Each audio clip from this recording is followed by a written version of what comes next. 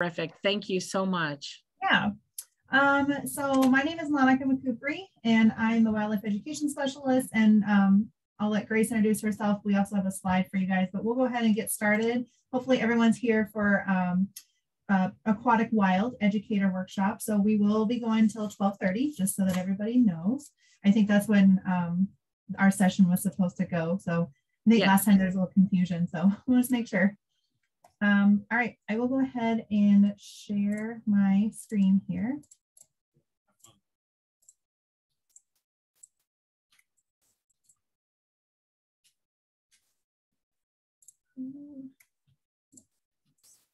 There we go. Can you see the big version? Everything good? All good. Okay, perfect. Thank you. I couldn't see anyone nodding. I just saw.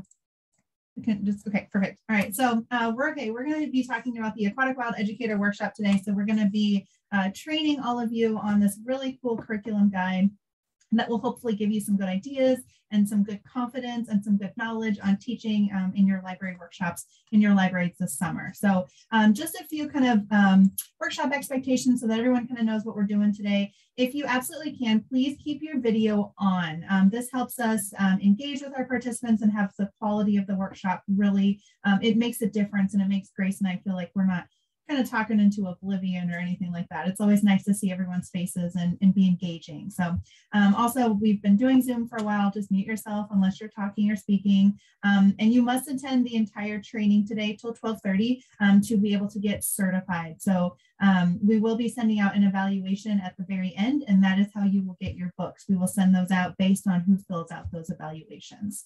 And then if you can, make sure that you have a pen or a pencil, and then maybe just some paper handy. Otherwise, that should be the only types of materials that you would need for the workshop.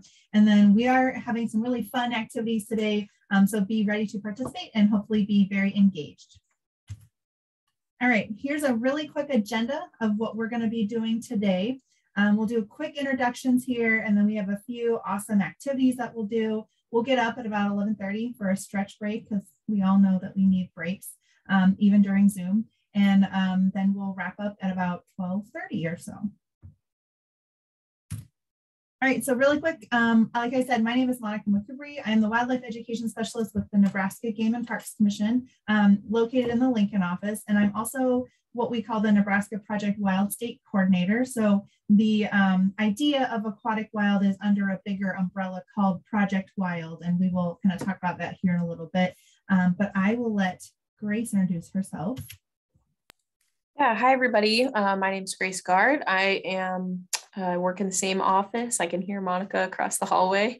And so I am the Aquatic Ecology Education Specialist. So you know, Game and Parks does a lot of fishing and all kinds of hunting stuff, and we focus a little more on that education of the ecology side.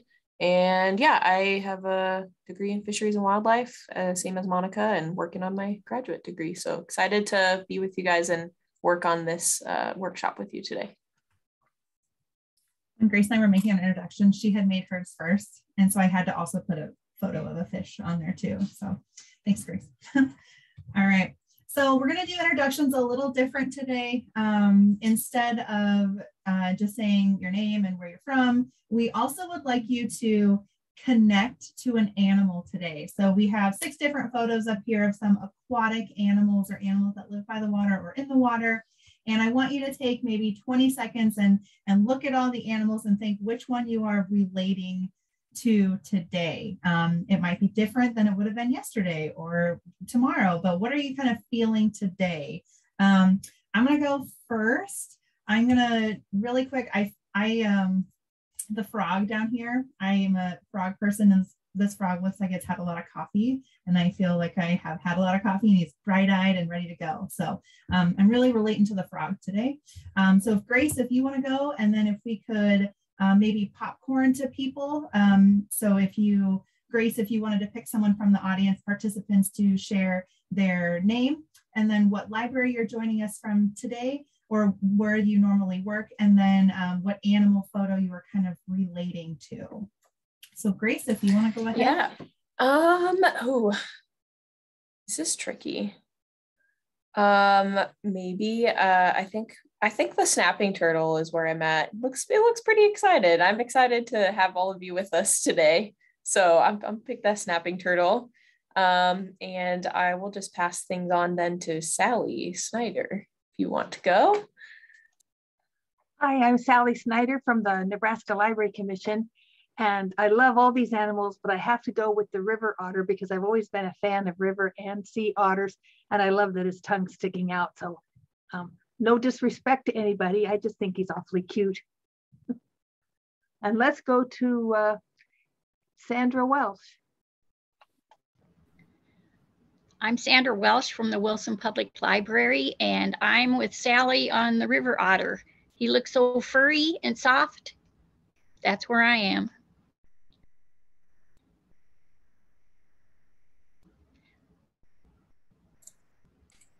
Would you like to pick someone to go next? How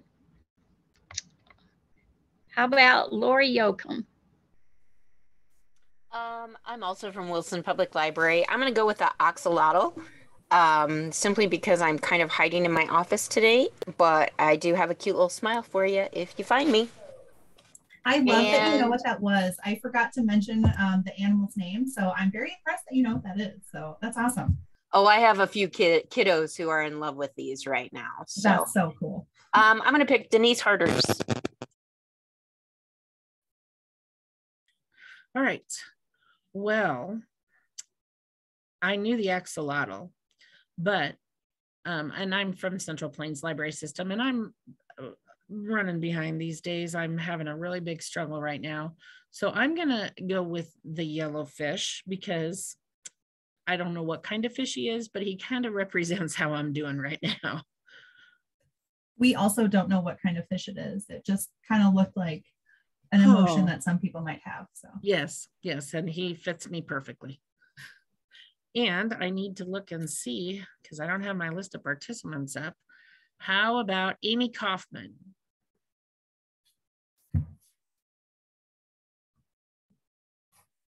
I don't know. Amy might not be able to use her microphone. Sometimes that happens. Oh, yeah. Amy says she has patrons. Totally fine. Yeah. Would you just like to pick somebody else? Yes, I will. How about Jennifer Einsbar? Hi, I'm Jennifer from the Arapahoe Public Library, and I'm going with the mystery yellowfish too. Just the look of, hi, I'm here. Not sure what's going on today, but I'm here. Sounds good. Would you like to pick somebody else, Jennifer? Yes, I'm going to pick Jensen Memorial Library. Hi, you've got Mary Jo and Lori Johnson here. Just say we're both. We're both for the otter because he's super cute. We're just glad to be here and excited to learn a bunch of new stuff. Awesome. All right. Would you like to pick someone else?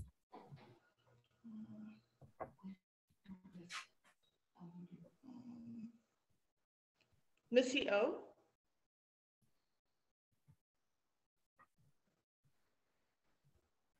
She might not be able to unmute. Yeah, she just did in the chat.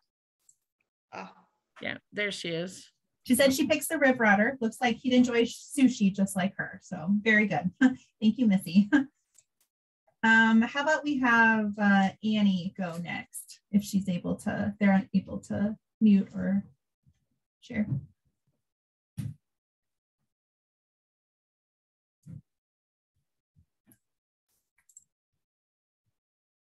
All right, another microphone issue. That's totally fine. Who else is here? How about Steph? Oh, Annie said that she would pick the axolotl as well. Oh, and sorry, she picked Brenna. My bad. Sorry, Steph. We'll get to you.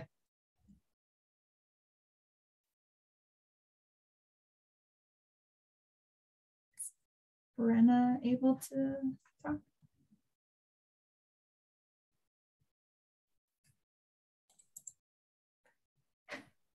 might be good to skip, I guess. Yep. Steph, how about you? I see that you're there and hopefully you can unmute.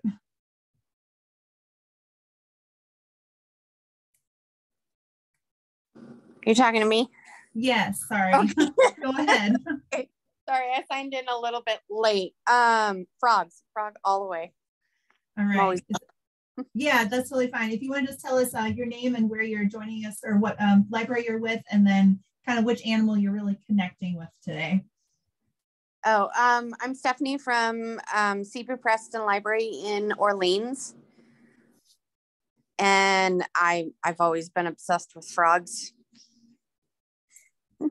Good choice. Let's see.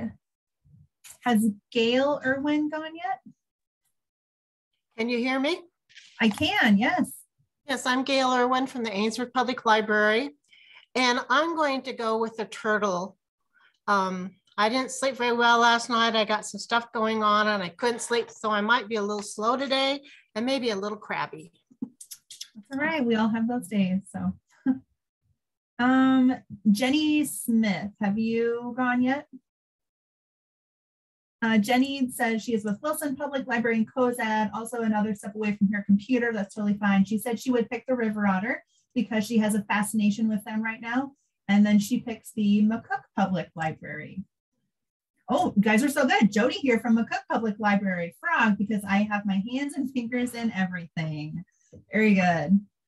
And awesome. If you can, McCook Public Library, would you like to pick someone else that has not gone?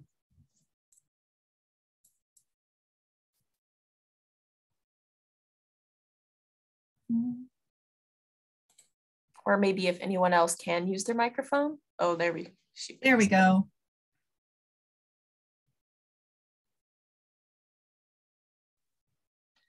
I'm Nita Storm from Clyde Burt Memorial Library in Curtis, and I would pick the snapping turtle. I don't seem to be getting very far today. All right, well, hopefully that changes. Would you like to pick someone else? Everyone that shows up on my screen has been chosen. Okay, I think there might be a couple other people that maybe had come in a little bit later. Is there someone that had not gone yet? If you can unmute yourself, would you like to go who has not gone yet? I'm Carrie Anderson from Hesh Memorial Library in Alma. And I'm sort of like the yellow fish. I just found out I have an overactive thyroid and I'm real slow and sluggish. All right. Is there anyone else that has not gone that can? Macy from Bassett said that she picks the little bird because I didn't want him left out. Yes. I think Grace would probably agree. She loves those birds as well. So. Yeah, Amy did chime in above Macy and said also that she likes the bird, which is a type of kingfisher, not the type that we usually have in Nebraska or anything, but I like how she said it's because I feel like I'm flitting around like crazy today, and I can relate to that as well. Yes. All right. I'm Lori Medlin from the Grand Island Public Library, and I'm feeling like the yellow fish, kind of tired. All right. Anyone else that's able to unmute and talk or that we missed by chance? Kristen in the chat says she's from the Santel School in Dunning. She'll be in and out, but she feels like the turtle hiding out at times. I'm right there with you. All right, last call. Was there anyone else? This is Veronica from Mountain Memorial in Wood River, and I was going to choose the kingfisher as well. We just read the book Mel Fell here not too long ago, and the kids loved it, so I'll go with that guy. All right, sounds good. All right, last call. Hi, just joined. I'm assuming we're just introducing. Just your name and where library you're with, and then what kind of animal we're relating to today. All right, Shelley from North Platte Public, and I am relating to the otter. Little snack always sounds good. Yes, it does. All right. Anyone else? Okay, well, if I missed anyone else, you can certainly feel free to type that in the chat. If you come on late, you can go ahead and just add your name and your library as well. So fun little activity just to kind of get the introductions going. So, all right, so why are we all here today? So today we're going to be talking about doing a curriculum and training on a curriculum called Aquatic Wild. So earlier I mentioned that Aquatic Wild is kind of under the umbrella of something called Project Wild. So if you look at this photo here, the green one that says Project Wild way on the left. So Project Wild was started back in the 80s as a way to teach conservation and environmental education, but also helping teachers to meet state standards. So it is an interdisciplinary conservation and education program that emphasizes wildlife. So it was very, very popular. People loved it and teachers couldn't get enough of it. So they introduced something called Aquatic Wild. So Aquatic Wild is very similar to Project Wild in the fact that it is interdisciplinary. It's just a little bit more streamlined into what the topic is. So Project Wild talks a lot about land animals and terrestrial ecosystems, whereas Aquatic Wild, as you can probably guess, talks a little bit more about water and water ecosystems and watersheds and tide pools. So it is a national program, both of them. So we always have to kind of keep that in mind that when you look through them where you see activities, you might think, oh, well, we don't have sea turtles or we don't have manatees. I can't do this activity. That's not true. You just have to kind of twist it into something that we do have in Nebraska. We might not have sea turtles, but we do have turtles and we do have lots of water turtles. So Aquatic Wild and Project Wild kind of go together. So all of you, after this workshop, after filling out our evaluations, you will get to take home your own Aquatic Wild. We will be mailing it out to you. And then something that also kind of stemmed from Project Wild was an idea for very little littles called Growing Up Wild. So they actually recently just redid the book, which is kind of exciting because it's been this really long thing that's hard to put on a bookshelf, and it's crazy. I can't fold it. It would just drive me nuts. So they made it into a nice little 8.5 by 11. And this is a great way to get littles interested in observing nature and getting outside and understanding what they're looking at. So they're very awesome curriculums. It teaches a lot of different skills and knowledge, and it's environmental education, so you can't go wrong. So a little bit about just the history. I kind of mentioned this already. It started in 1983. It was in 13 states. It was kind of its own little entity. And then in 2017, the Association of Fish and Wildlife Agencies, or AFWA, kind of absorbed it. So it's a pretty cool curriculum guide. A lot of people have never heard of Project Wild unless you're kind of in this conservation, I guess, world. But it's starting to become more popular, and a lot more teachers and after school providers and libraries are using it. So the primary audience for both Aquatic Wild and Project Wild is K through 12. So it's a very wide range of activities that you can use. So since 1983, when it first started, it was only in 13 states. It is now in all 50 states, including Japan and Canada and the District of Columbia as well. So it's everywhere. So since launching it, about 1.5 million people, educators, have been trained. So the good thing is you will also be added to that statistic today when we are done. Okay, so why are we doing Aquatic Wild? What do you get out of it? What's the point of it? So it is standards based. It is very fun, hands-on, interactive activities, but they are based on national standards. So if you know anything about Nebraska, like science standards and teaching standards, we don't have NGSS, which is like the national, basically what everyone else has. Nebraska is just a little bit different. But if you look through them and you compare them to NGSS, they're pretty much the same thing. It's just called something different. So Nebraska, even though we're just a little bit different in what we call our state standards, they fit very well with the rest of the nation. They also, Aquatic Wild will provide scientifically sound material. So you never have to worry about, is this scientifically accurate? Is this true? Everyone that reviews these are either teachers or conservationists. So the content is very high quality. And it also helps prepare highly qualified teachers. So we understand that not many of you get to work with students for a whole year. You might do a one-off program, but the idea is that you can provide those really good high quality programs with good information. And it also provides effective professional development, which is what you are all doing today. All right, so what we're gonna do is throughout the activity, oh, there was one thing I wanted to show you. So sorry, I'm gonna have to stop sharing my screen. I was gonna ask all of you, and you can just kind of raise your hands or shout out yes or no. How many of you guys like free stuff? Hopefully everyone raises your hand, everyone, right? So one of the things that Nebraska Game and Parks has to offer libraries and other people, yes, someone said free, obviously yes. One of the things that we have to offer is we have a lot of educational kits and trunks that you can check out for free. So one of the ideas is that we have things like mammal trunks and bird trunks. These are big rolling toolboxes that you can just call and say, hey, is this available from June 4th through June 8th? And we'll say, yes, it is. You come pick it up, you use it, and you bring it back. So I really quickly just wanted to show you what that looks like. So if you go to, there we go.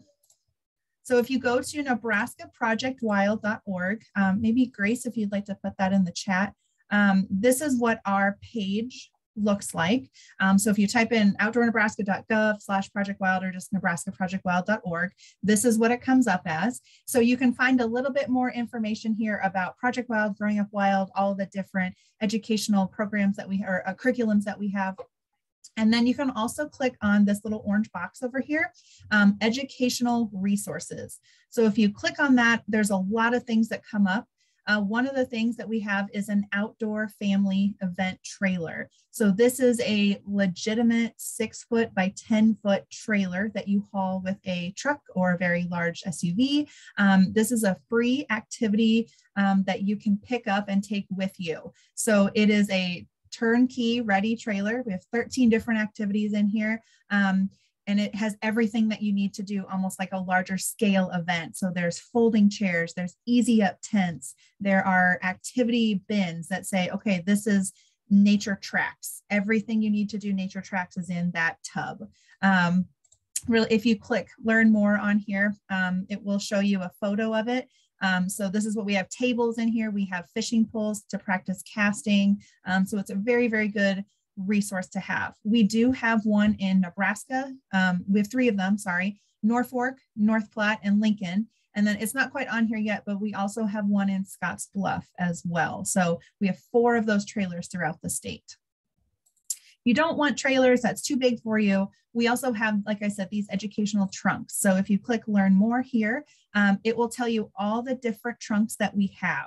So mammal, we have one called Reading the Wild trunk. We have a bird trunk, prairie trunk, binocular kits, a life cycle kit. Grace has a really cool aquatic ecology trunk.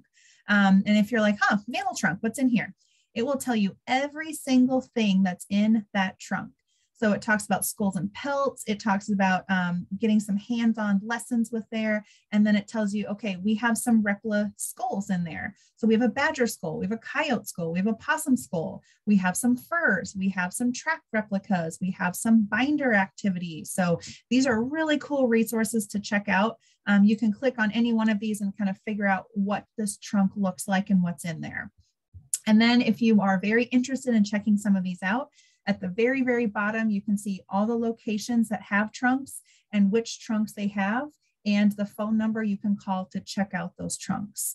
Not every location has every single trunk just because of space, but somewhere hopefully within the range of you, you can find what you're looking for. So if anyone has any questions on those, please feel free to put them in the chat. But I did want to kind of show you that as well, because it's a really cool resource and really good for library programs as well. All right, we'll go back to our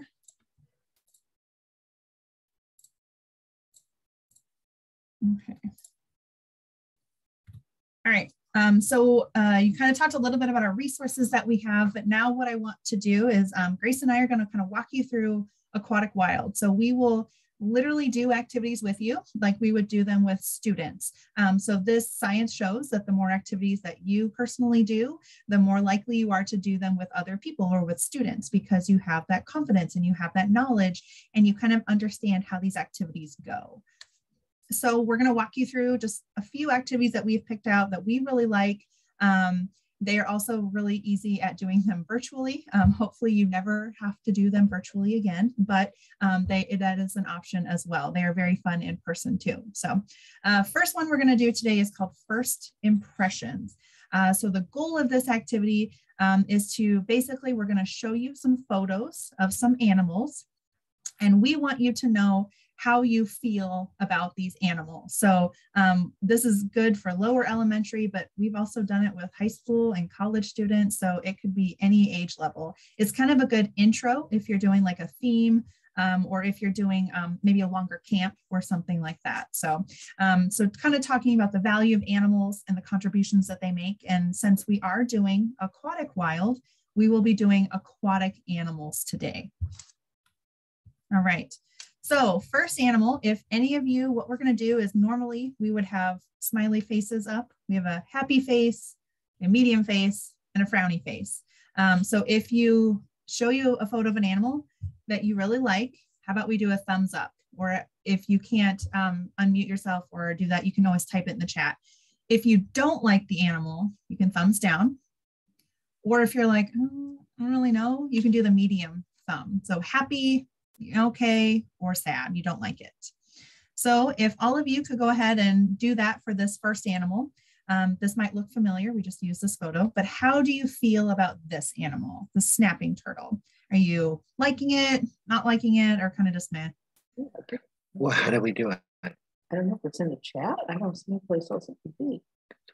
If you can't show yourself, if you would like to just type in the chat, thumbs up, thumbs down, and maybe a quick reason why. Sally, I see your hand is thumb up. Why are you in the thumb up category for snapping turtle? Because I love animals of all types and they need to be in our environment. They contribute to the environment there. I don't want to be swimming in the pond with them though, because that's they fair. can be grabbing my toes. I think it's a all right. Was there, I couldn't see everyone's picture obviously, but is there anyone that had a thumbs down? If not, that's okay too. All right, it looks like both Gail and Annie said down or not very happy. So if you want to fill in why. If you guys want to say why, that would be great. If not, that's totally fine too. And this is Denise. I put thumbs down because it looks terrifying. Look, those great big claws, and I'm afraid the snap would take off a finger. Okay. This is Gail. I put thumbs down too because he's very scary looking and they can grow very large and be very big. And I've seen them bite onto something and not let go. So it's scary. A lot of anglers don't like them because they do grab on the bait and then you lose all of your lures, your weights, everything. So yes, they can sometimes be a little bit of a nuisance for people. I see someone put in the chat, thumb in the middle. They know they serve their purpose, but they don't want to go near them. Understandable. I'm not sure if you can see, but I do actually have a little young snapping turtle in the back here. He might be moving around during the day. So if you see him, say hi, Chomper. He's about a 6-year-old snapping turtle, just a common snapping turtle that we would have here in Nebraska. All right, so there's our first animal. If anyone didn't know, this is a common snapping turtle. This is a little guy. They vary widely in colors, but we do have them, and someone said they get fairly large. They do. They can get up to about dinner plate size or even larger, 50, 60, 75 pounds sometimes. If you ever go to Schramm Education Center, they have Big Snap Daddy is his name, and you can go visit him, and he weighs about 100 pounds. So big guy. All right, second animal. How do you feel about this thing? I think we all probably know what it is. Thumbs up, thumbs middle, or thumbs down. Someone just said slap. All right, got it. Love it. Thumbs down, sad face, thumbs down. Oh gosh. Tony, I see you put thumbs down. Why'd you do thumbs down? If you can type in the chat.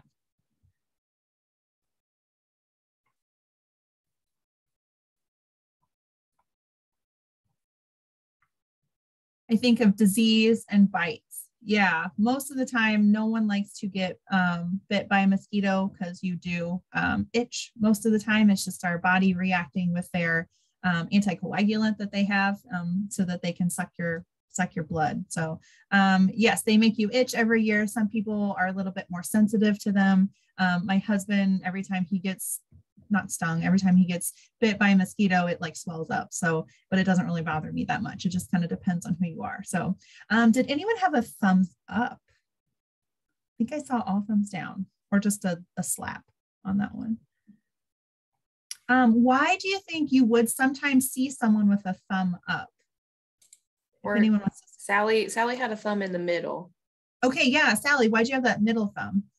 Lots of animals eat them. Bats eat them and some other animals eat them. So yeah, like Lori Yoakum just said, food source for other critters. So they need to be around so critters can eat them. And also I'm sure they do something else, but I can't think what else it might be.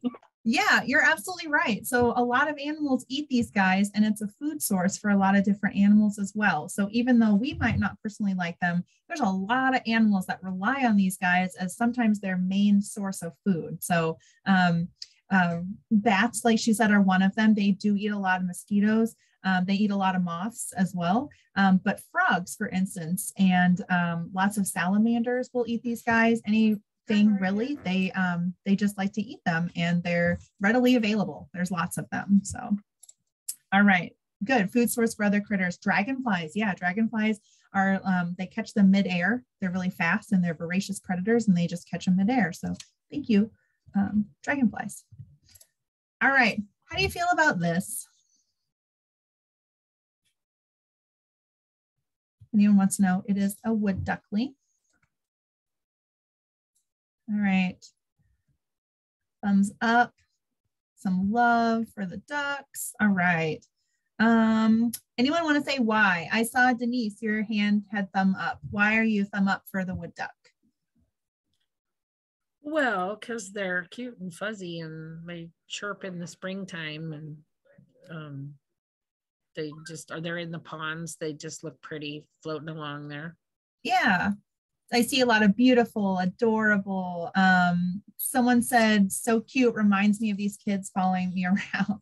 My family raised a bunch of them in 5th grade and we got to release them into the wild. So yeah, so some people have really good connections with these animals. Even if you don't know a lot about these animals, you still have that good memory of them. So your first impression is usually good because you have a good connection with them. A lot of people don't like mosquitoes because their connection's usually not very good. They don't see the animals eating them. They see, disease and they see a lot of just irritation and being a pest because they bite you. So yeah, so there's good connections with those animals. So over time, you tend to have good connections. You have good memories with those animals, and over time, you tend to like them more. Also, if you, Lori said that their family raised them, so they probably knew quite a bit about them. They saw them eat, they saw them hatch, and so you have those good information. You have that good knowledge. So over time, you tend to like those animals and respect them a little bit more. All right. How do you feel about this animal? This is a bluegill, if anyone would like to know. We thumb up, middle thumb, or thumbs down? All right, Shelly, I see your thumbs up. Why are you thumb up for the bluegill? Well, we fish for them out here. Take the grandkids out. They love to catch them. And actually, they're pretty good to eat. It just takes about 20 of them to yeah to get to make dinner. Yeah. I see some people had middle thumbs. Why are we middle thumbs? Anybody? Someone said meh, they nibble on me when I swim in the sand pit. Okay, meh, you're right. It is a little bit of a shock when a fish bites you. I don't see any thumbs down unless I missed somebody. All right, I see a lot of people, they like to catch them, thumbs up, they spend time with their grandkids. So again, it might not be like the sexiest fish in the world, but it is something that you have good memories with, and you take your grandkids and you go fishing with your kids. And it's usually one of the first fish that people catch. They're fairly easy to catch, either that or a sunfish or something like that. So it's usually that first fish, good memories. And again, you have that good connection with those animals. All right, how do you feel about this animal? If anyone would like to know, this is an osprey. So this is one of our large birds of prey that we have here in Nebraska. Lots of thumbs up. Thumbs up. I see one middle. I think that's it. I think it was Shelly. Why are you middle thumb? I mean, it's a beautiful bird. And I know it has to eat, but I don't like to watch a predator doing its job. Yeah, you know they do it, and you just don't want to be there to kind of witness it. Is that correct? Yeah, that's understandable. Beautiful as long as they stay away from me. Yes, thumbs up, thumbs up. A lot of thumbs up. Good. There was one thumbs down, and I'm really curious. Oh, was there? Yeah, green sim. Oh, okay. Yeah. Would that person like to either put in the chat or unmute yourself if you can and say why your thumbs down? If you can. They might take a second here. It'd be Spencer. Might not be able to. That's okay. We'll give him a second in the chat. But yeah, this is an osprey. My daughter just watched a Curious George episode about ospreys. And so they were like super excited to see it. And so this is in Nebraska. They're not, Gracie might know more. They're not super common to see. Is that right? Or is it certain times of the year for ospreys? They don't always nest here, but they could. And yeah, they're definitely, I've seen them on regular lakes around. Oh, okay. And seen them catch a fish once or twice. So it's kind of cool. So Green SM just said, we have a lot of hawks where we live and kill a lot of our birds we love watching, and we have to be careful with our cats and the hawks and the owls. So yes, that's a very real thing. That's not rare at all for a owl to take a cat. They clearly cannot carry all of it at one time, but they will dismember it actually. So I mean, that's one of the things that they do, and that's kind of a telltale sign that it is an owl that does something. We had a friend who had some backyard ducks, and slowly one by one they disappeared from an owl. So it is a very real thing. If you kind of think about it, it's like shooting fish in a barrel. It's like a super easy thing. The ducks couldn't get out, and I mean that was like an easy thing for a predator. So oftentimes you know, chickens, you lock your chickens up in the coop at night. They should have done that with their ducks as well. So it certainly does happen, but it is one of those things where they have to eat as well. And that's and the nice thing about the osprey is that they are like solely fish hawks. They only eat fish, and they have a really good success rate of catching them, which I mean, yeah, so they're kind of different from the regular hawk because they eat all fish. All right. All right. How do you feel about this animal? And if anyone's curious, this is a barred tiger salamander. So this is the same species. This one just has not metamorphosed yet. So it has not changed into an adult. It still has the fuzzy little gills that it will use. So this is what the adult will look like then. So this is a species that we do have in Nebraska. Thumbs up, thumbs up. What a smile, so cute. Smiling, thumbs up. Kind of cute, but I'm not touching it. Understandable. Thumbs up. Are we thumbs up, most of us? Thumbs down, middle. Kind of startling to come across. Yep. Okay.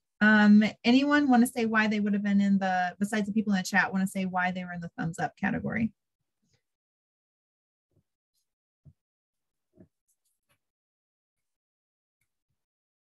Someone said they're harmless, looks cute but slimy. They are definitely kind of slimy. They kind of feel like Jell-O. I don't really know what they eat, but they do look harmless, and I kind of want to cuddle that one in my hand and pet it. I think it wouldn't like that. But I don't think he can bite me. Maybe he can. Yeah, so I don't know. Yeah, so this is just a tiger salamander. So they eat pretty much anything they can fit in their mouth. This would include insects, small fish, mosquitoes, ladybugs, dragonflies, worms, spiders, literally anything they can catch and fit in their mouth. So if you ever have touched like the inside of a fish's mouth, they kind of have those like plastic cone kind of feeling teeth. That's what these guys have. So even if he bit you, you probably would not feel it at all. But these guys are found in Nebraska. Depending where you find them within our state depends on what they look like. So if you find them kind of in the southern part of Nebraska, they're going to have what looks like a bar kind of coloring or patterning. And then on the western side, they're going to have more of a reticulated, almost a spots. Same exact species. There's just depending on where you find them within our state.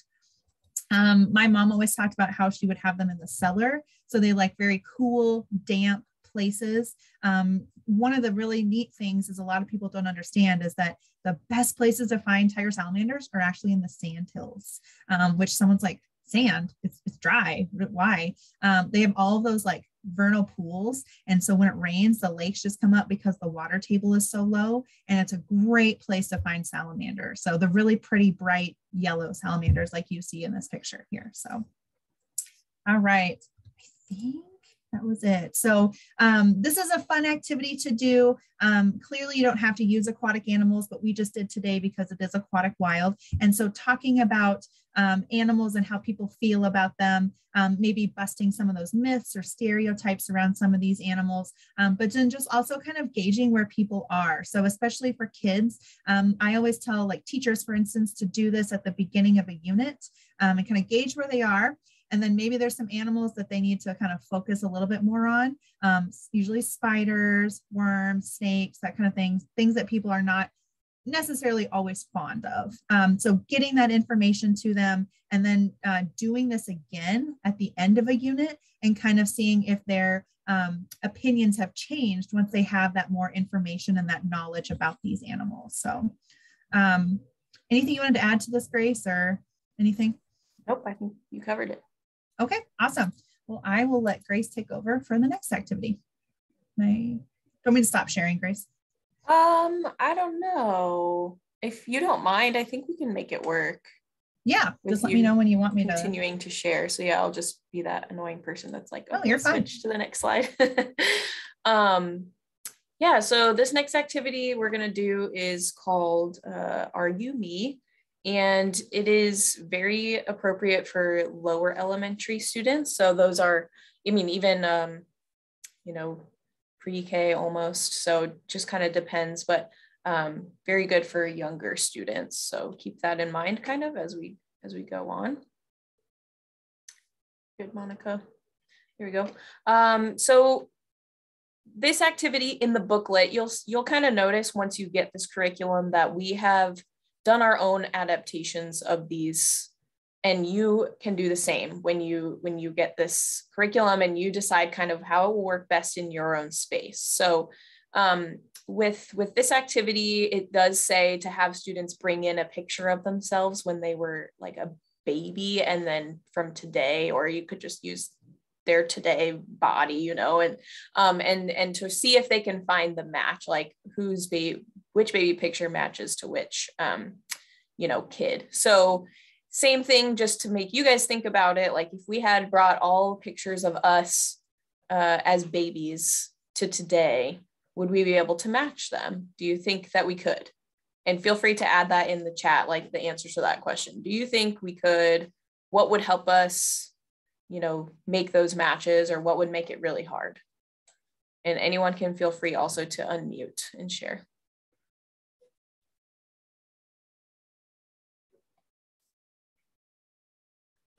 Anybody? What might help us or hinder us from being able to match the young? Okay, Gail says no hair to maybe lots of hair. So that could make it difficult to find whose matches who. You might be able to use the hair, more or less teeth. So as with most of my family, I was bald for the first year of my life, so that would make it kind of hard. And hair color can actually change, from when you're really young to when you are older, like pretty sure my sister originally had brown hair and now she has blonde hair. So that's definitely some things to just get you thinking about this activity. Yeah, color of eyes might change a little bit as well from when, when you're first born, that can change a lot. So yeah, we'll go to the next slide here, Monica. Yeah, just lots of different changes happen. And we can probably just go on to the next one. So I want you to think about that as we go into this activity. So with the activity, Are You Me, there are cards that come in the curriculum that look like this. And so they have the adult, and then they have the young, and the whole goal is to pass these out to kids and have them see if they can find the match.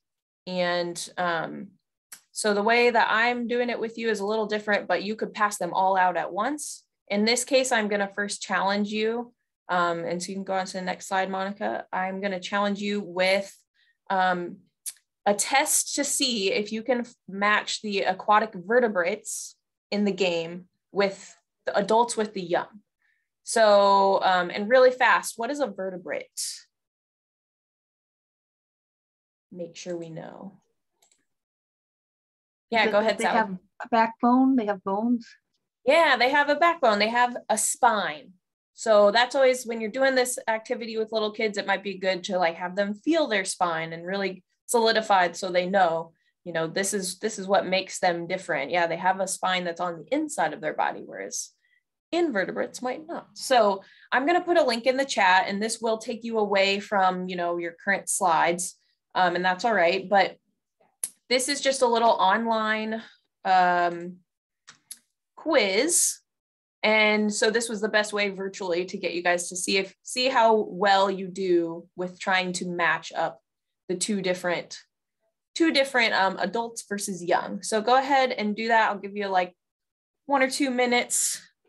And so just take a few minutes and see how you do with that little quiz. Hopefully, let me know if you're having issues with it popping up, but should just take you to that Are You Me green, and then just hit that start yellow bar, and it should take you into the matching type of a quiz that we have there.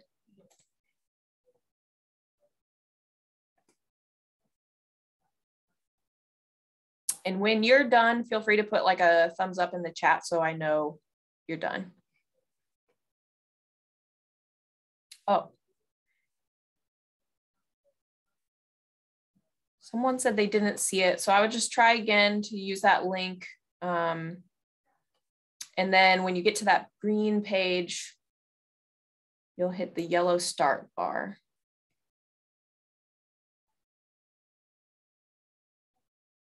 Perfect. Lots of people are getting done. So we can go to the next slide, Monica.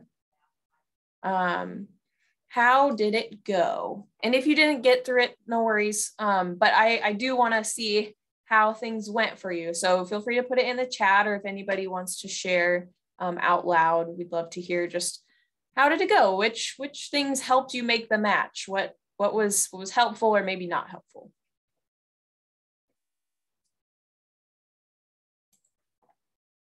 Anybody? Well, I missed seeing the tadpole, so I thought the turtle or the frog was from the eggs. So I missed that one, so I didn't get a very good score, I don't think. Yeah, well, sometimes too, that it can be, I would blame it on the picture sometimes too. So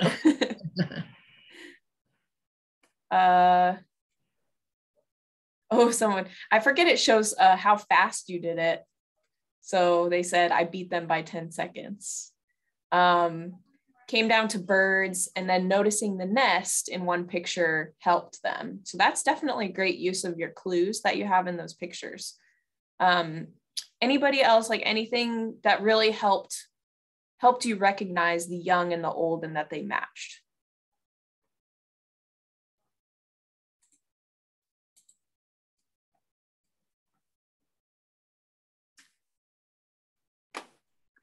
I'm just going to say it's all those children's books I've read throughout the years of the animals being born or hatching or whatever, and what they look like then and as they grow.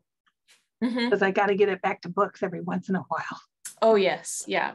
Yeah, there's some really great life cycle books out there too. So this would be a great activity to pair with some life cycle stories.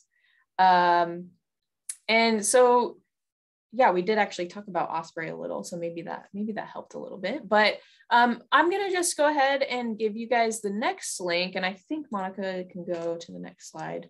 And we're gonna try your hand and see how you do with invertebrates. And just remember that if you were doing this in person, you would have all these cards cut out and separated and mixed up, and you would hand them to, each kid would get one of them, and then they would try to walk around and find their match. But in this case, and Monica, feel free to add anything. Yeah, and in the book that you will get in Aquatic Wild, those cards that Grace had on there, those blue and white ones, they're all in the book, so you can copy them. Or what's easier is that they're all on a PDF, and I can show you online where to get those resources, and then you can just print them from your computer instead of holding the book to make a copy. So yeah, definitely. All right, here is the link to the second quiz. It's the same style, same website. And so I'll give you some time. And again, when you're done, feel free to put the thumbs up in the chat so we know you're ready to keep on moving.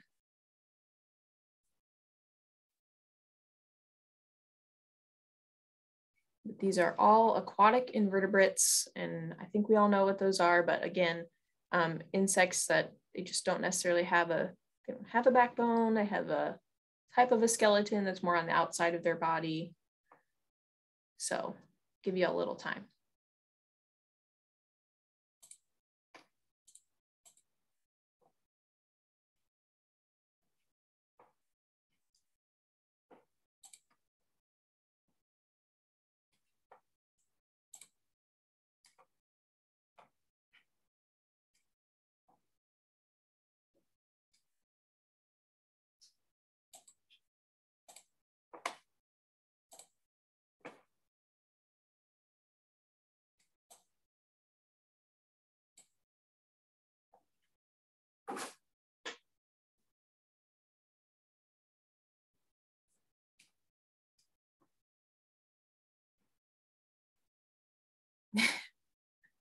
I see someone laughing.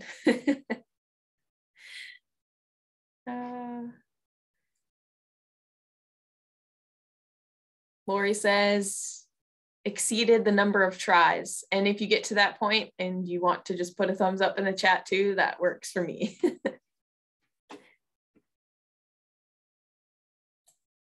Lori says the same.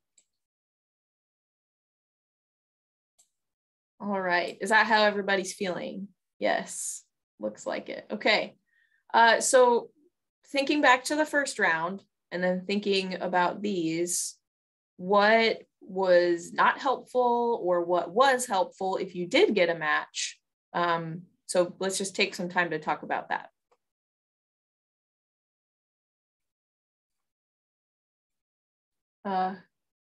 Let's see.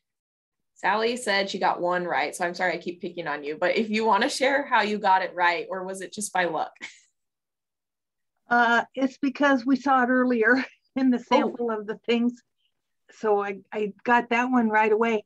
And the thing that makes it hard for me is a lot of those young stages are very similar to each other. So then I just started doing trial and error. Okay, this top one, I still didn't find this match before I ran out of time. So I was just going to click until it connected with something, but I didn't even get that done. Yeah. Yeah, nope, that's it makes sense that they would look a lot alike, but it makes it hard. Yeah, you guys were really observant on the two examples I gave you, because I feel like I wouldn't have noticed and remembered. So good job at least being observant with that. It didn't work to go down the line. Very hard too when you're not familiar with the type of animal. And I guarantee you most people, no matter what age you are, with those little kids, like they're not going to recognize them either, be familiar with them at all. And that's okay. But sometimes then we can talk about what strategies could we use to help us. And even then with these macro invertebrates, it would be very, very difficult. And so sometimes you can go to the next slide here, Monica. Sometimes it can come, next one too, since we kind of been talking about there are less clues, obviously, to utilize. And the big reason is because all of these insects go through metamorphosis. And so we know, we're all familiar with like caterpillars and butterflies and their life cycle, but this can be a really good opportunity to get kids to realize like lots of different insects go through metamorphosis, and a lot of them live in water. And so just two that I'm going to highlight, if you want to go to the next slide here, Monica. Dragonflies, super common, no matter where you live, there's lots of different kinds of dragonflies.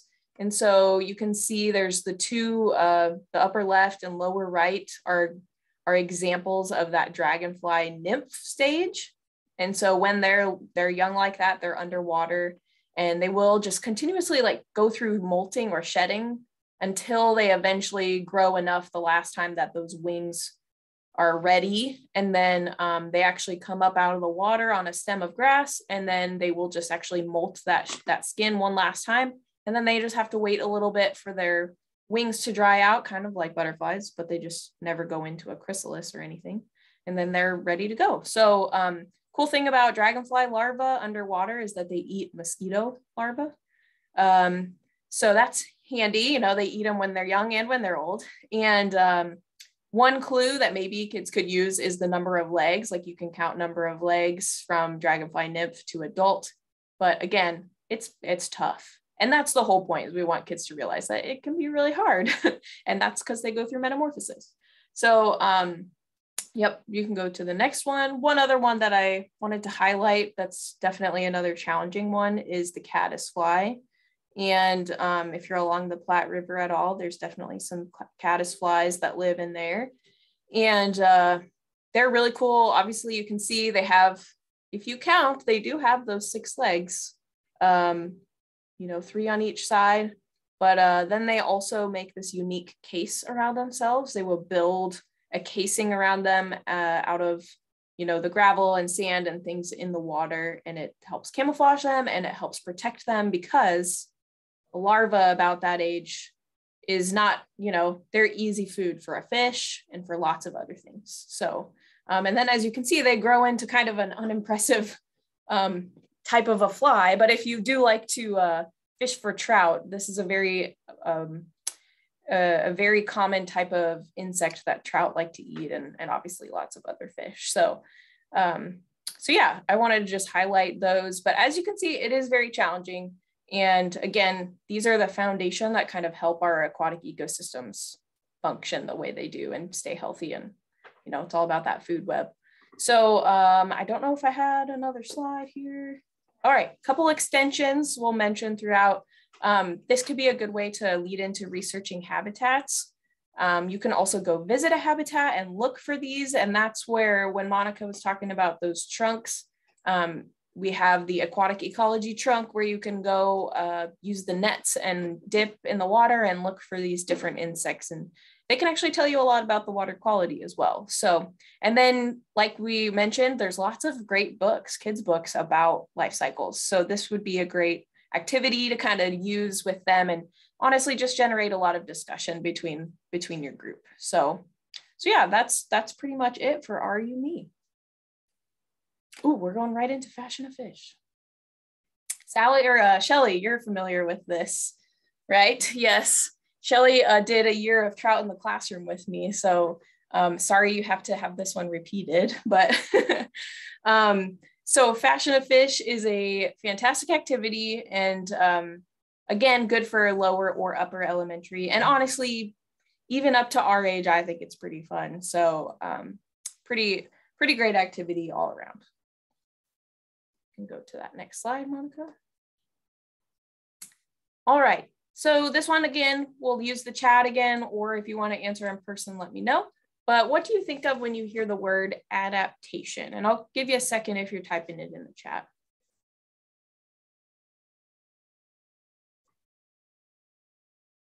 Ooh, one word, change from Carrie. Yep, change to fit in. Blending, change. How they adjust to their environment. Key word there is definitely environment. Nice. A lot of you guys are mentioning that, which is great. And how they adapt and fit into their environment. Yes, Those are great. All right, we can go on to that next slide. So then if we're thinking about adaptations, how do we categorize different adaptations? And I will give you some hints here. I'm thinking of two. If we separate adaptations into two broad categories, what would those two broad categories be if we're thinking about adaptations? One has to do with how they might act, and one has to do with how they might look, but they have specific names. So we'll see if you guys can come up with them here for a second.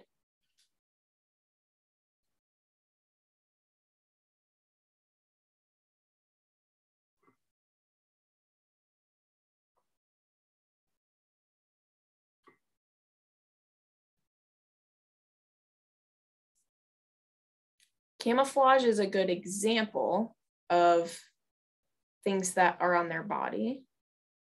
Okay, so we'll go on to this next slide. So here's the first one. Oh, Megan, good job. We will get to behavioral is one of them. And then the other one, structural, is a good, that fits right in with physical. So physical adaptations, and I'm just running through this. This is how I run through it with kids. And I always think it's important to pause and define terms for them just to make sure, that they know what we're talking about. So when we say physical, those are things that are on our body, right? So sometimes I'll have kids like, okay, hold up your hand. Is that a thing on your body? Yes, and thumbs especially are a great example of humans' physical adaptation, is the fact that we have thumbs. And so I get kids to kind of think about the fact that not every animal has thumbs, and how do thumbs help us, right? So that's a good example of a physical adaptation, or like you see on this elk, it's got really big antlers on its body. You can see them, you could touch them. So that's a good way to know it's a physical adaptation versus behavioral adaptations. And that's obviously like sometimes how they use that physical adaptation, or what they do, how they act.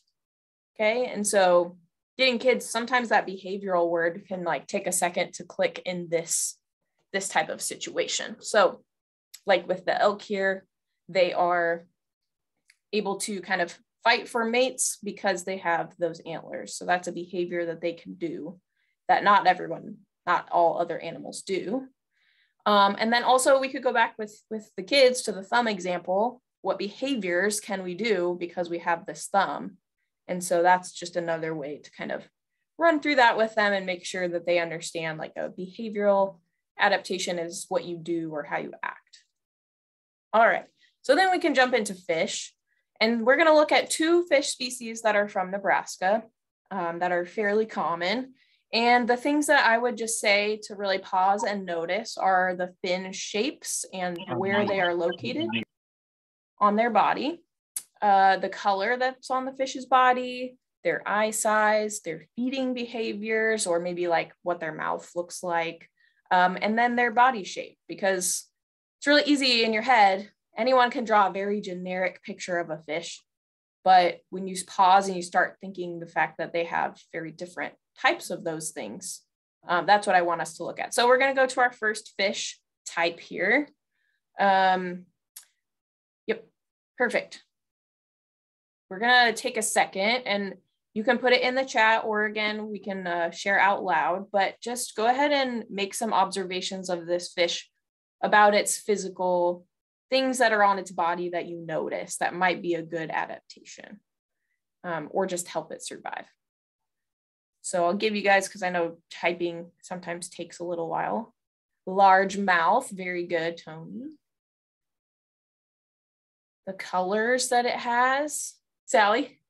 Well, I was just going to say the large mouth looks like it can just scoop up anything it runs across. Very good, yeah. Yes. We have large bulging eyes. Let's see, love this picture. Fin shapes are interesting. Sharp fins on top. We've got gills. Yeah, very good observations here. So I like that, Sally, and a few of you pointed out that it has a very large mouth, and it's called a largemouth bass for a reason, because it does have a giant mouth. And if any of you have ever fished for these, they are, a lot of the lures that you use to fish for them with, you know, are like things like jumping frogs, because that's something they like to eat, and even crayfish and other things that, so that's one thing to think about, like the behavior that happens with this fish. It often will jump or launch out of the water to grab something with that big mouth. It just jumps with it wide open and hopes that it catches something, right? We also mentioned those large eyes. If it has large eyes, it probably relies on them a lot for hunting too as well. So that's something to think about with its environment. Large eyes help it see. We have a really great one, dark colors on top, light colors on the bottom. And this is really, really important for, you know, this fish is definitely a predator. It likes to eat other fish, other insects, things in the water. And so when it's swimming around and there's little things on the bottom of the floor that look up, it blends in really well with that light color up at the top of the water, versus say if an osprey is cruising around looking for some food, looking down on it, it's dark and it blends in with the water better. So very good. Like Monica said, it's called counter shading. I did not even know that. So thanks for teaching me something, Monica. I didn't know it had an official name. And then one other thing I want to mention is just those spiny rayed fins, dorsal fins on the top. That's a good observation to make as well.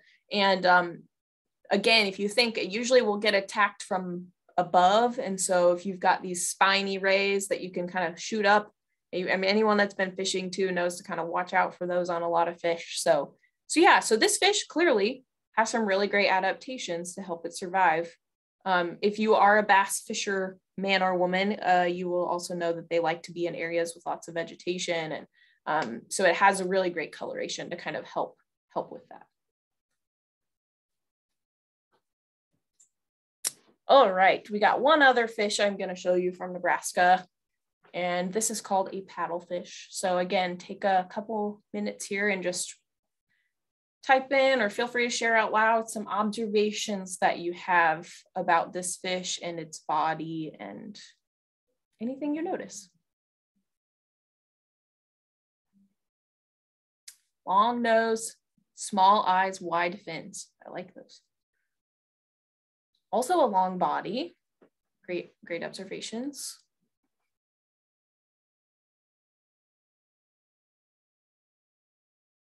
It looks smooth. There are no spikes or spiny rayed fins. Amy says reminds them of a shark, which is definitely a great observation.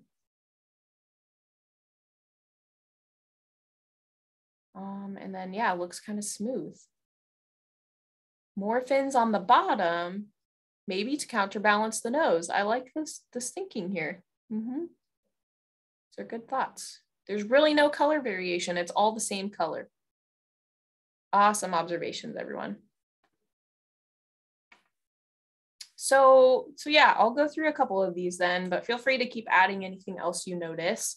First of all, again, I always want us to pause and think, does this fish live in a different environment than the bass? Because we think of aquatic habitats and it's easy to, if you're just quickly making a judgment, it's easy to think they're all the same.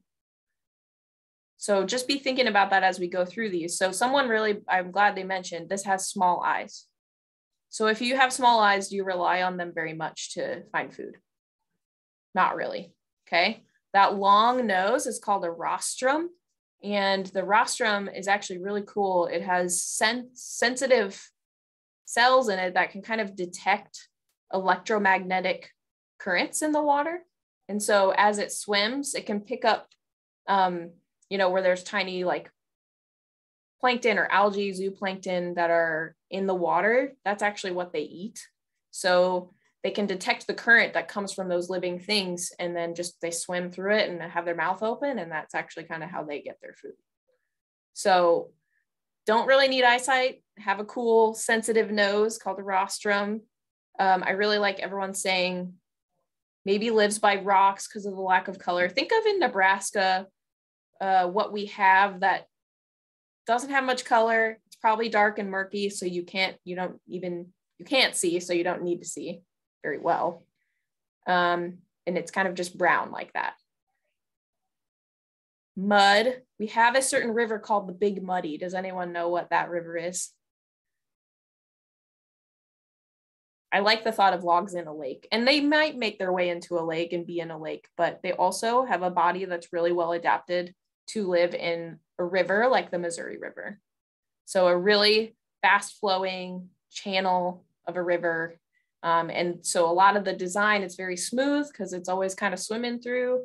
There's not a lot of drag on it then, and it blends in very well with that muddy river. So yeah, these are just two examples of real life fish in Nebraska that I wanted to share. And then, oh, I tried to hit next like it was like I have control.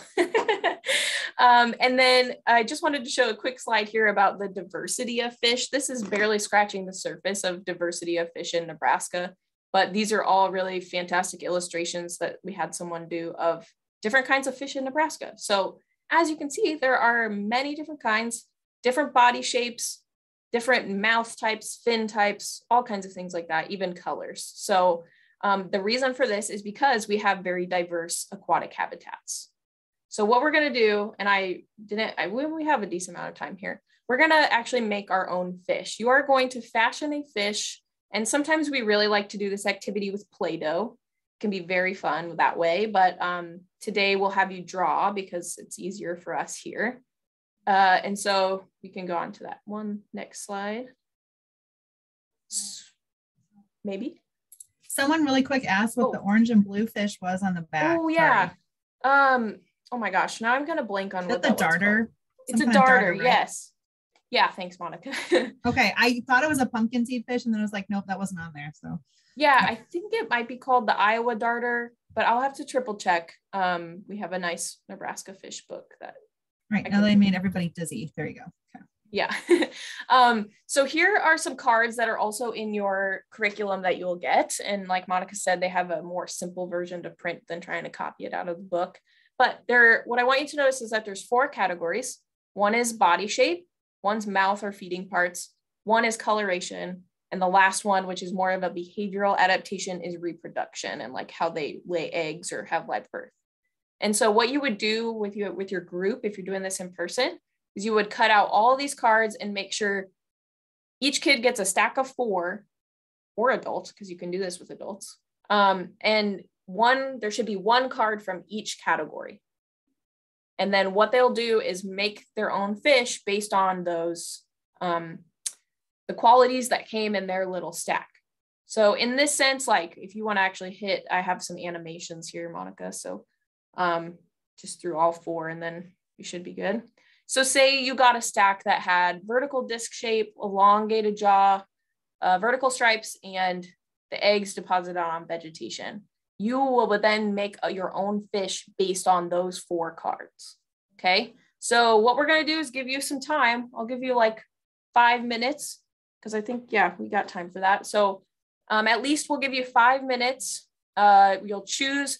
So you can use the like ones that I outlined to guide you, or you can choose your own. Just make sure you choose 1 from each category and go ahead and spend some time here. We'll just like kind of Monica and I will step back for a few minutes and let you create your own fish. So this is where you need a piece of paper and maybe a couple colors.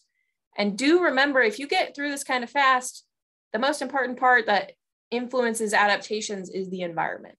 So make sure you include an environment around them because that is what determines why they look the way they do.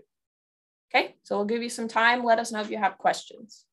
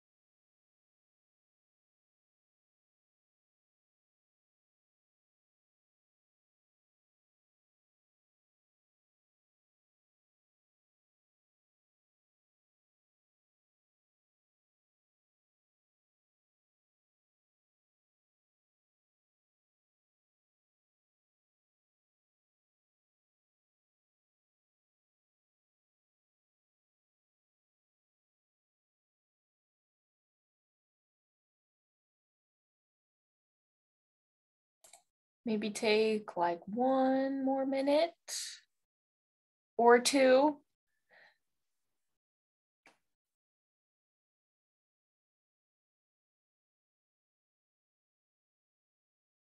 I'll give you 2. I think you have time for 2.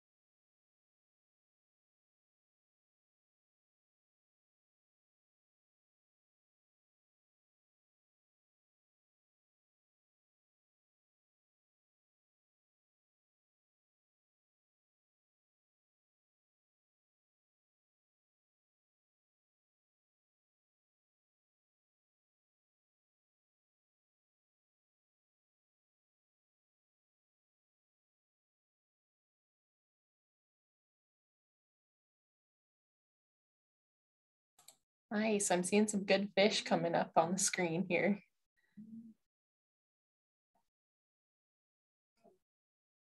Great. Yeah. So if everyone's kind of okay with it, we'll go ahead and take some time to share a couple. So if you wouldn't mind unmuting yourself, holding up your fish and explaining to us, you know, a little bit about your fish's adaptations and why it has those.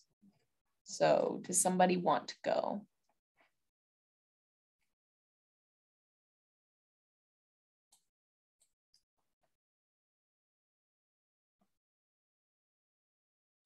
All right. So it started with the humpback sockeye shape. So it's in a river, and Nice. but it's got the big wide mouth. So it's going to be looking for little baby fish. So there's some greenery there that it can find the little fish. Because it goes in the greenery, it's got the stripes, the vertical stripes of like the croaker there. And then it deposits its eggs on the bottom of the river. Awesome. Thank you, Shelly. Are there any reasons that laying their eggs in the bottom of the river might be good? Like a benefit to them? Benefit? Well, let's see. There's going to be a fresh water supply going over them with maybe oxygen. And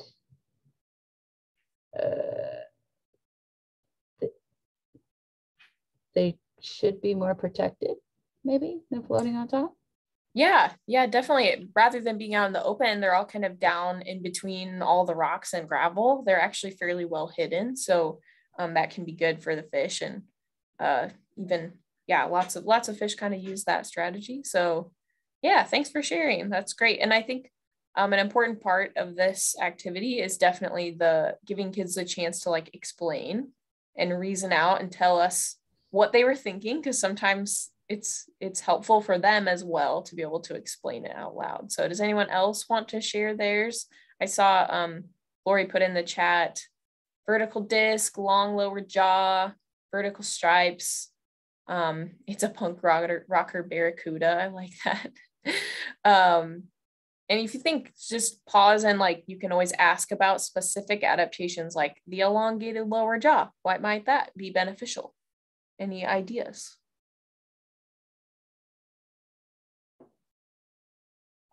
A longer lower jaw, what would that might be helpful for a fish?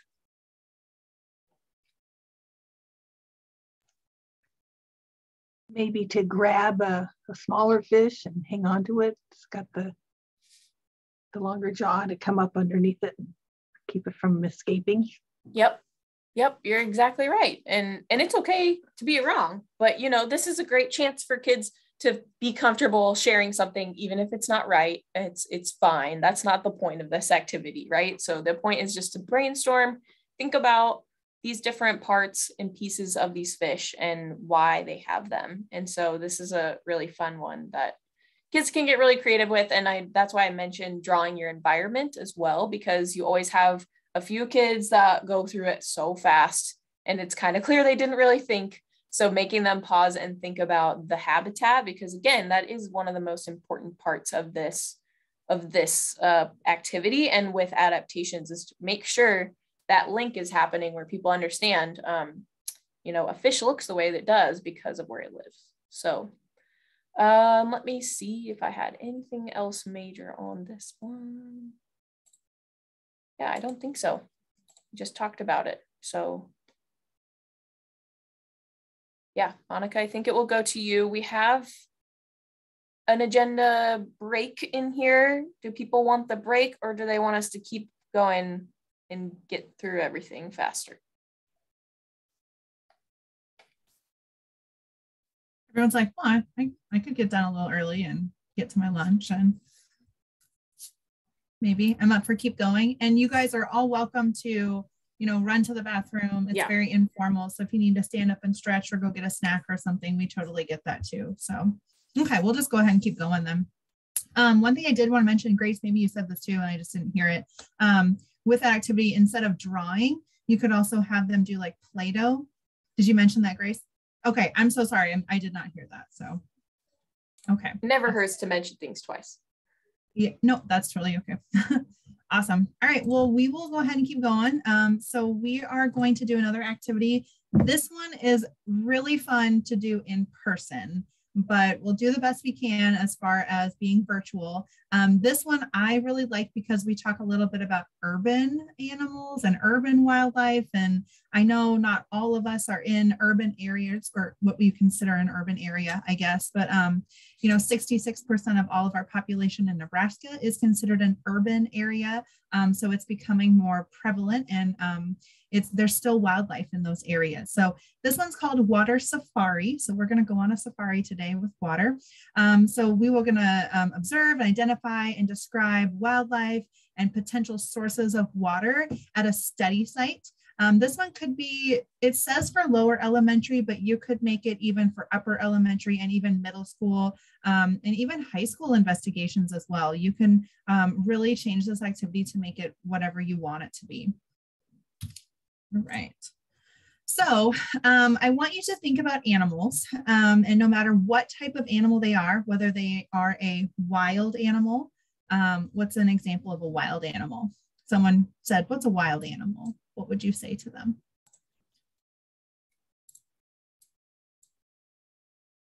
Not tame. A badger. Yes. Most of the time people do not have badgers as pets. So the true definition of a wild animal, yes, someone said lives on their own and does not depend on humans. That is exactly it. So they are able to get their own resources to survive.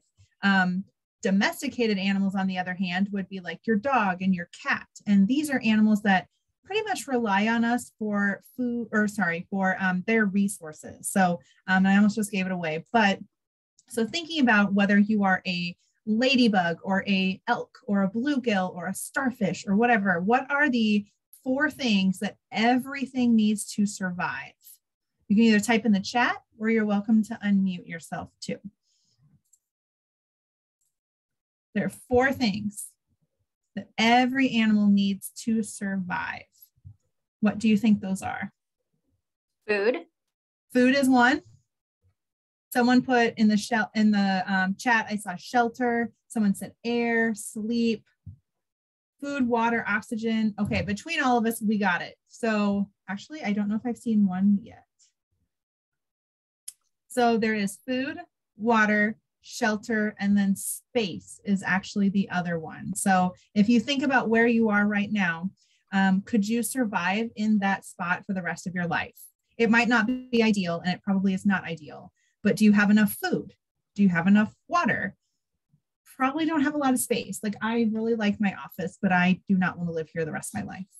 And I do have shelter, so I would be covered there. But no matter what animal you are or organism, Some need to breathe air, but there are some that actually do not. So we technically don't say that air is a key resource. Food, water, shelter, and space is what the book at least goes off of.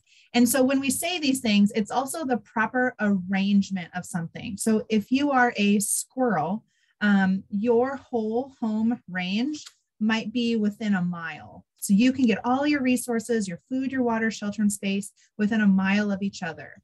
Well, if you think about a larger animal like a deer, like a white-tailed deer, they need more space to run, and sometimes their territory can be 150 miles. So within that area, they would need to get their food, water, shelter, and space. So it just depends on the type of animal and the size of the animal, but those 4 things have to be in the proper arrangement. And so since we are doing aquatic wild today, we're really going to focus on that water aspect as far as those resources. All right, so I want you to think about some water sources where animals might get water. These might be very different depending on the size of the animal and where you are located, but just what are some areas where animals could go get water, whether they are a raccoon, a grasshopper, or a deer. Where are some places they could go get water? The river, good. Horse tank, pond, lake pond. Ooh, someone said dew on the grass, good. Puddles, ponds, ditches.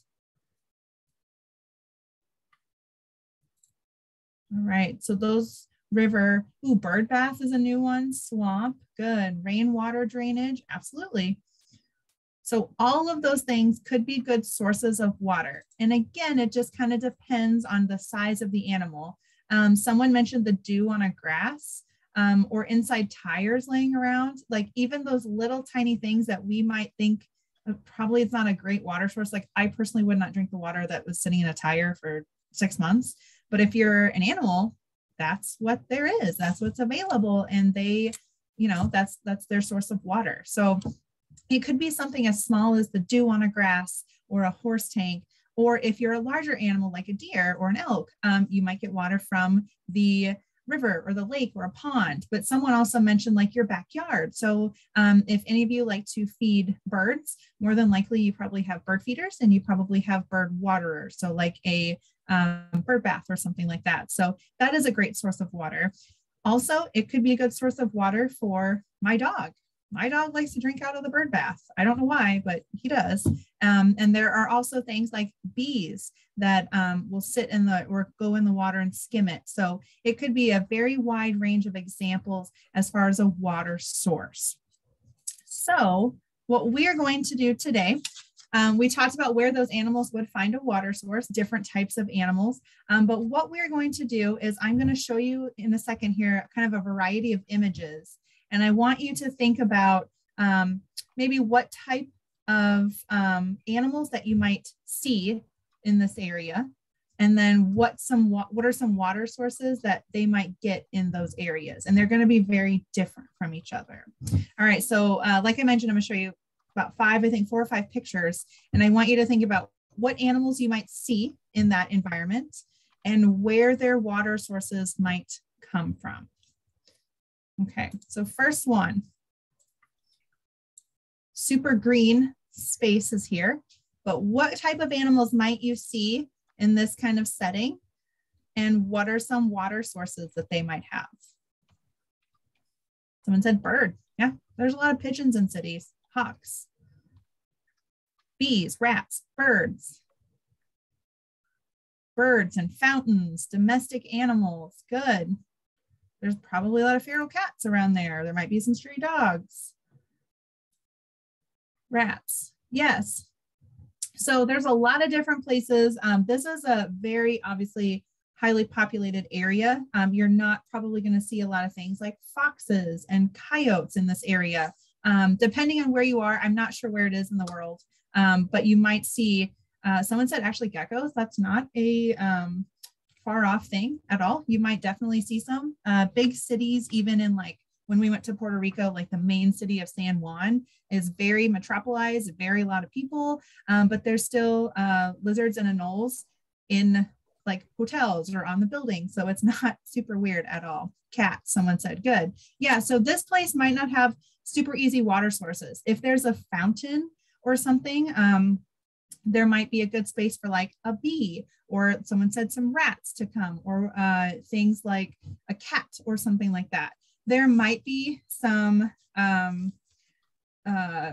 balconies that have things like bird baths or things like that. That could absolutely be something. Also, if you think about it, there's a lot of puddles. Now, we're not talking super clean water here, but it's still a water source. And that could be for a lot of things like insects, or someone said mice and rats and dogs and cats and things like that. Most of the time, you're going to find a lot of things like domesticated animals here, but there's also quite a bit of urban wildlife out here too. Someone mentioned things like hawks in Nebraska, for instance, in our state capitol building, the peregrine falcons will roost on the top. And so that's a really large raptor that we have that's super urbanized. Oh yeah, gray-side raccoon too. Absolutely, you might find some raccoons. Looks like there's a swimming pool and a lake in the background. Yeah, so there's a good water source. Some of those animals, again, they might not want to travel that far, but if it's a larger animal and that's the only water source, absolutely. All right, here's your next one. What are some types of animals that you might see in this area, and where's going to be their water sources?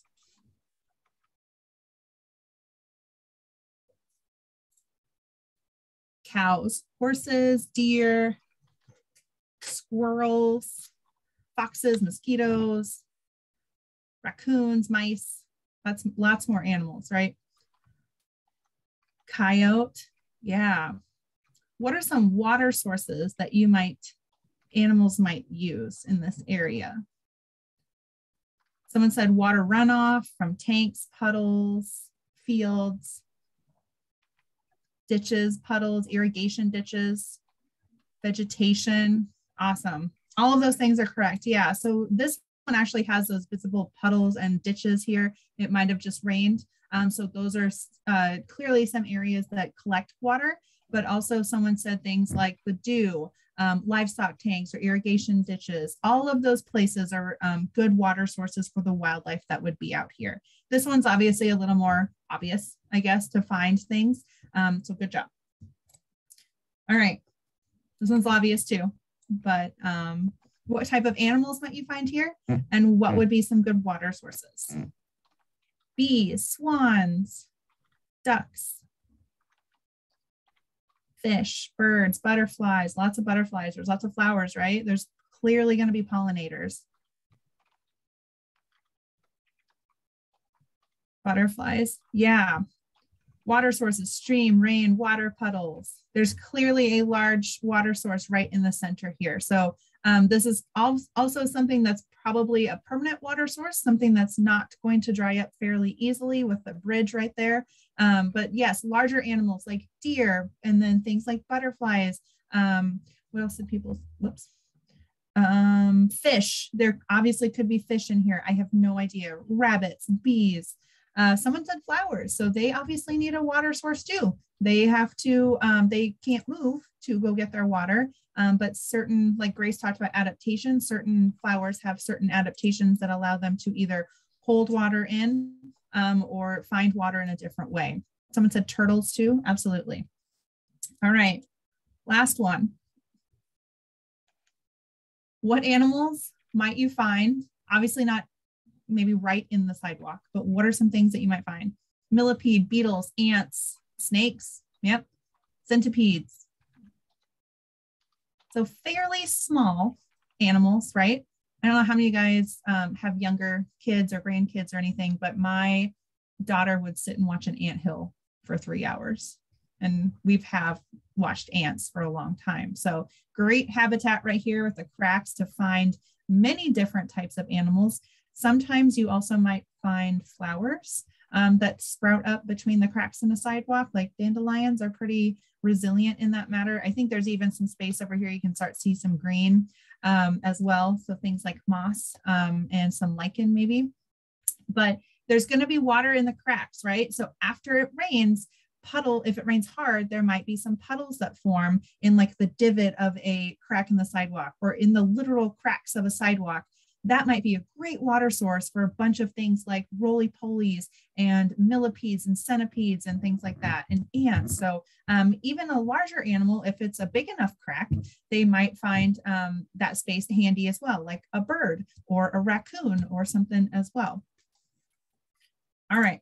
Oh, I lied. One more. What type of animals might you find here? Maybe you don't want to find them, but they could be living in this area. And what could be some water sources?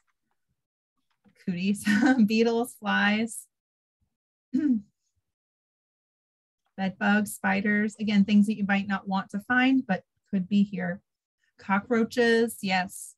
You guys ever gone to like a corner of the room sometimes and you see a bunch of like stringy spider webs or cobwebs in the area, and you're like, yep, I know spiders have been here. So yeah, so even in an area that's not even outside, this could be a place where there's animals or technically wildlife. So box elder bugs, someone mentioned, there could be some larger things like mice and ants and cockroaches, spiders, flies, hopefully no bed bugs, but again, you don't know. Every once in a while, there could be a stray snake, who knows too. So someone said like if the water glass is spilled onto the carpet, yeah, that sounds kind of silly, but if it's a water source that an animal could use, it will find it. Also, things that could happen is if they, go into the bathrooms, it's obviously very misty in there. So when we talk about a water source, it's not every single animal will drink water. For instance, a frog never drinks or laps up water. It literally has to sit in the water and will absorb it. So some animals will even get all of their water from the food that they eat. An animal called a grasshopper mouse that we have here in Nebraska, it will get all of its water sources from the food that it eats, and it eats other animals. So it literally gets its water from the animals that it eats. So there's a lot of animals that don't necessarily need to find a puddle or a pond or anything like that. All right. So which animal or which places do you think the animals would best find? Like, where would you find the most diversity of animals? And thinking about that, is there a relationship between the presence of water and the presence of wildlife? Go ahead and I'll give you 30 so seconds to think about that. So is there a relationship between the presence of water and the presence of wildlife?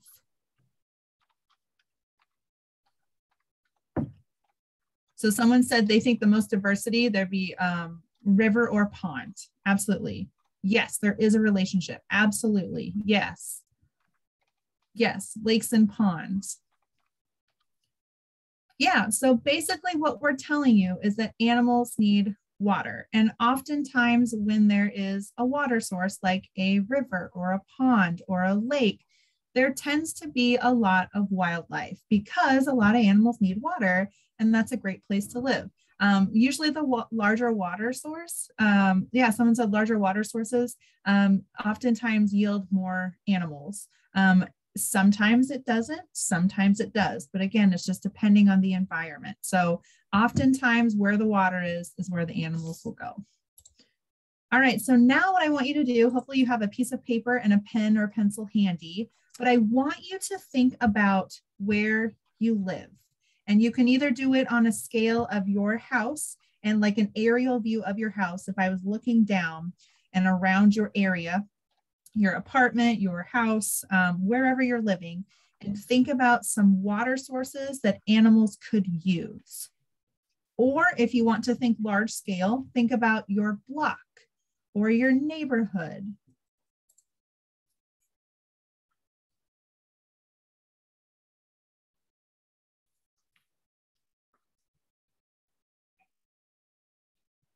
All right, so I want you to draw, if you want to, a rough sketch of your neighborhood or just like an aerial view of your house, and think about water sources that an animal like a deer, a human, a spider, a snake, or a bird could use. Don't have to be all of them, but think about these animals. What kind of water source could they use around your neighborhood or around your house? If for some reason you live right in the middle of like a huge city like Omaha, and a deer wandered into your area, where would they get a water source? So go ahead and take maybe a couple of minutes and sketch out some water sources or your neighborhood, your house, wherever, and think about where these animals could get a water source. I'll give you a couple minutes, and like Grace mentioned earlier, if you have questions, go ahead and put them in the chat or unmute yourself and ask.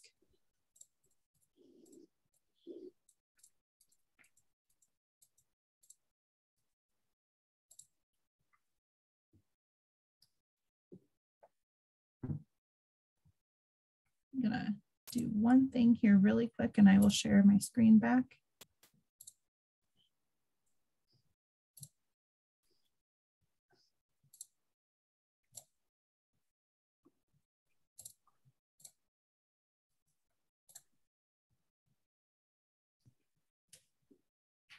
Yeah, some people are putting some things in the chat like a swimming pool, a water fountain, outdoor plants, under pots, drain pipes, sprinklers. We'll probably need a lot of sprinklers because it's so dry. Runoff from sprinklers, a nearby creek or a sewer, drainage ditch behind our house. Neighbor's pond. Yeah. Bird bath sprinklers. Leaves from plants. I like that we're thinking large scale too, but you're also mentioning things like when you water a plant, the water that runs out and collects underneath the pot. Those are perfect areas if you've ever like lifted them up. Sometimes centipedes will go in there, roly-poly bugs will be there, ants will be there. It's actually a very good diversity of animals that could be there because so many small animals don't want to go to a large water source because they'll drown. If you have like pollinator gardens or anything, people always tell you to get a very, very shallow dish and sometimes fill it with marbles or rocks so that pollinators can land on them and get the water without having, it'd be like us if someone dropped us in the middle of the ocean. It's terrifying. You don't want to drown. So you need something to stand on. Someone said they live by a creek, have a bird waterer, huge garden, so puddles, water in the gutters, the sewer entrance, irrigation reuse pits. Yes. Dripping hose is another good one. Yes, that could be an awesome water source for very, very small animals. All right, I think, all right. Some people already did share, put turtle ramps in our big tanks. Yes, that's awesome. We were talking about salamanders earlier. A lot of times stock tanks are perfect places for salamanders to like metamorphosis and change. They'll spend their early times in there and they'll lay their, they'll basically have their tadpoles, salamander tadpoles, and they'll change in there and then they'll crawl out as adults. So stock tanks are awesome for amphibians. All right, is there anyone else that wanted to share either their drawing or their water sources that they came up with?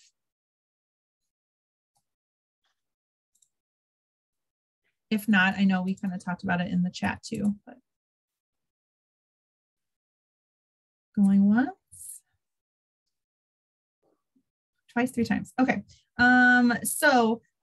one thing I do really quick want to mention too is earlier I said that this was a better activity if you can physically go out. So for instance, if you do this around your library, in the book, they give you a very cool little like note card kind of thing. And that you can use this or you can use your own, but on the top, it talks about wildlife signs. So many young people and adults, even if they don't see an animal, they think there's nothing there. If they physically do not see that bird, there's no birds around. But what are some ways that you can figure out if that bird is actually there? You can hear it. You might find little tracks. Maybe you found half of a earthworm sitting on a crack. Clearly some type of animal was trying to eat that earthworm. So there's many signs of animals, even if you don't physically see them with your eyes. So getting students to be observatory. Yes, someone said nesting sites. So things that you can see that you might know that an animal's there without ever seeing it. So looking for wildlife signs will also get you interested in finding those water sources. So taking your journal or your note cards from the books and getting students outside, even around your library, there are going to be sources and signs of wildlife, and there's going to be lots of places for those animals to use water. Someone said you can look for feathers and poop. Absolutely. All right, so what are some extensions for this activity? So this one, you can create a field guide. So let's say you have a group of 20 some students or 10 students, you take them out, they each make their wildlife sign cards, and they decide to, yes, someone said that's fine. So creating a field guide into doing this, so taking all of those note cards and putting them together and creating a field guide for the library around. How specific is that for your library? You can also classify the animals that you find into different categories. So now it's becoming a math activity, especially for younger students with that lower elementary. You can talk about, okay, so I saw 3 birds. So those birds are in this category. Spiders are over here. Centipedes are over here. Millipedes are over here. So creating and classifying those groups as well. And then something else is you can literally follow your water source. So talking about people, where do we get our water? Well, I have a water cup right here, but clearly my water comes from somewhere else. If you ask a lot of people, the faucet is a great answer that I hear a lot, but yes, but where does the faucet get its water? So you can call your local utilities area, you can probably find it online and literally trace a map of where your water specifically comes from. Maybe it's a well, maybe it is from Lincoln in our Lincoln water utility. So there's a lot of different places that you can do and a lot of cool extensions to do with this activity as well. Grace, did you want to add anything for this one? Or no, I love how you made this a virtual version. I think you did an awesome job. So it's cool to think about this, and I think it just did a really great job of I think solidifying how many different sources of water there are and how different they all are. So yeah, it's really cool. Yes, all right, so one last activity. Take a deep breath, stretch your legs out for a second. We're almost through all of it, so thanks for hanging on.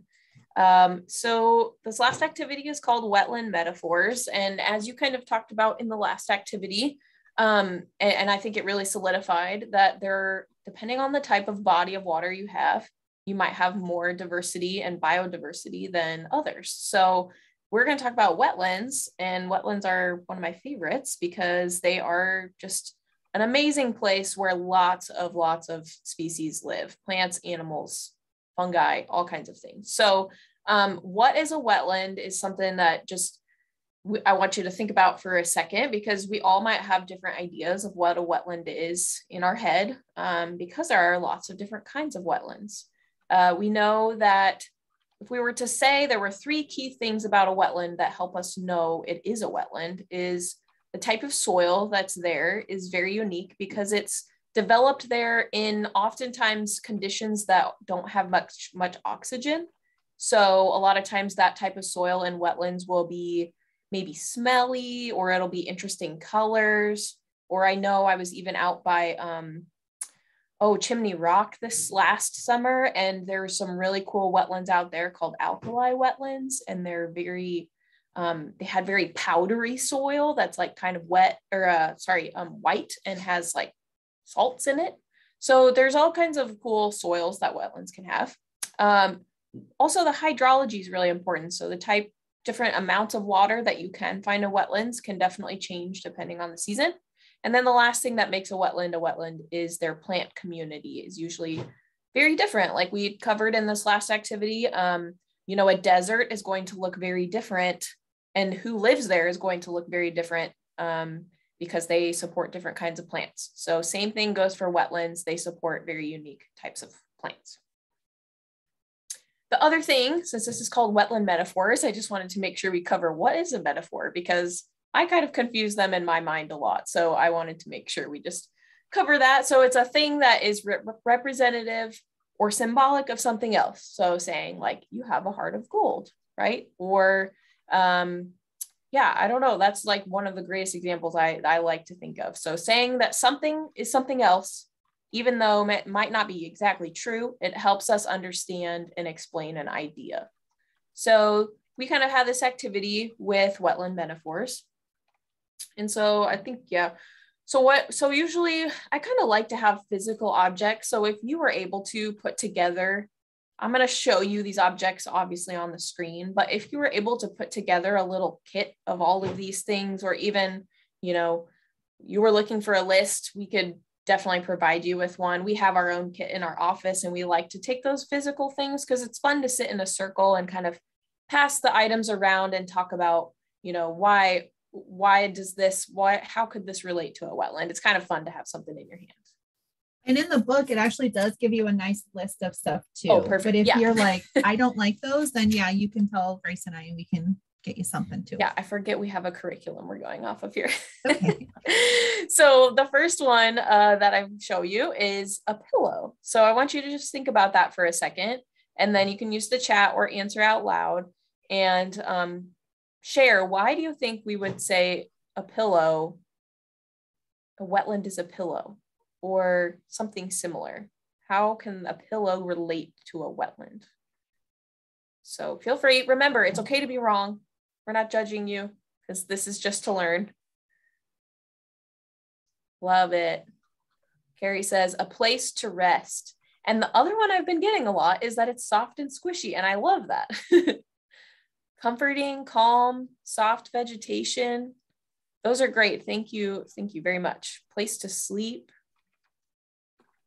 Yeah. And if you have something else, feel free to keep putting it in there. So we like to say that, you know, wetlands are a place to rest. They're a place where a lot of animals like to stop. And, you know, in Nebraska, everyone kind of is aware of the fact that we have a lot of sandhill cranes that travel through our state and stop on the Platte River and the wetlands associated with the Platte River. So they are an essential place to stop, rest, get some energy back with eating, refresh their energy reserves by eating there, because there's usually a lot of food. And then I like that soft and squishy one. I've been getting that a lot lately. And usually that is pretty true about wetlands. Sometimes they can dry out and then they're not so soft and squishy. But overall, I would agree that most of the times wetlands are going to be really, really pretty soft. So yeah, that's item number one. We'll go to item two. We have a sponge. So go ahead and think about that for a minute, and then you can put your thoughts in the chat about how does a sponge relate to a wetland?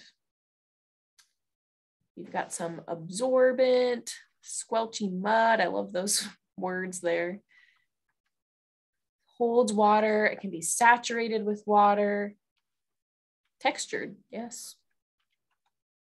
And soggy. So yeah, we like to call them ecosystem services. So providing a service to humans is something that wetlands actually do pretty well for us. So if we experience major flood events, usually a wetland can act like a sponge and absorb a lot of that water for us. And it helps protect a lot of our buildings or places that we value. Obviously, sometimes that's not always how it works because there's too much water, but the wetlands do have a excellent ability to absorb water or hold extra water. And so that's why it's always important to kind of leave some of those spaces even along rivers, you know, because it's a natural process that rivers flood. And so wetlands are a great attachment onto rivers or other places because they can handle that. And that's what they're designed to do. That's how they have existed for a long, long time. So definitely great guesses there and ideas. Wetlands are definitely a sponge. So we can go on to that next one. All right. So we have an egg beater. So go ahead and put in the chat what you think. How could this relate to a wetland? This one's a little harder.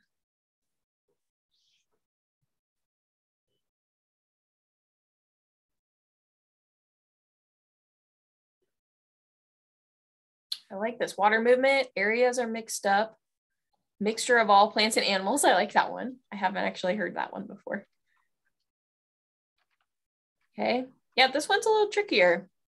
Churns the soil up. Yes. Mixture of everything. So a lot of times when you have a wetland, there's water coming into that wetland that is moving, either from a river, a stream, creek. And as that water moves in, it does kind of churn things around, mixes things in the water up. And then eventually as it moves into that wetland, it will settle. And a lot of times that's how wetlands are really beneficial. If there's some toxicity in the water from a flooding event or something, a lot of times then that mixing and then settling out is a really important thing that wetlands can do, is settle out a lot of those sediments, things that we might not want so much, you know, to continue down through our watershed.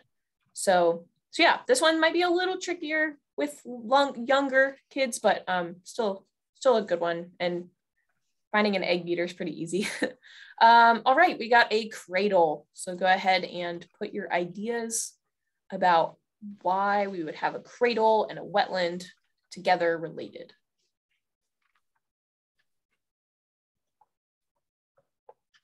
Let's see, constructing, nursery, babies, nesting or spawning place to sleep, definitely true. A place for giving birth, home for animals and their young, protection. Nice, these are all excellent. So wetlands are an amazing place for lots of animals, fish, mammals, birds, all different varieties of types of animals and plants to reproduce and grow, because there are lots of places to hide, there's lots of food, and that abundance of resources is really helpful for a lot of living things to continue their life cycle and to feel safe. So you can see there's a cute little baby beaver there on the edge of a wetland.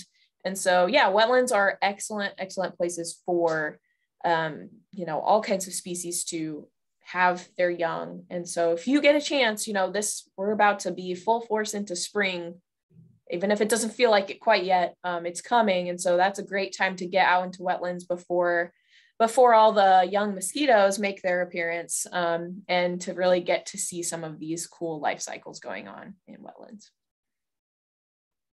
All right, I believe this is our last item to show you.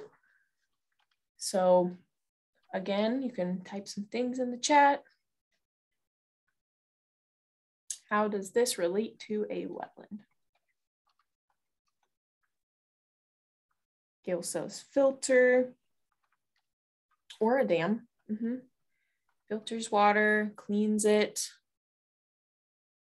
Yep, this one's pretty simple, straightforward, but yeah, strainer, a wetland is a strainer because it does, similar to the egg beater, but it does really help filter or capture things out of the water. Like a lot of those unique plants, even sometimes cattails, can absorb and filter into their roots some of the pollution that might be in the water, and that can help remove some of the pollution that's found there. So wetlands are just really all around pretty amazing places.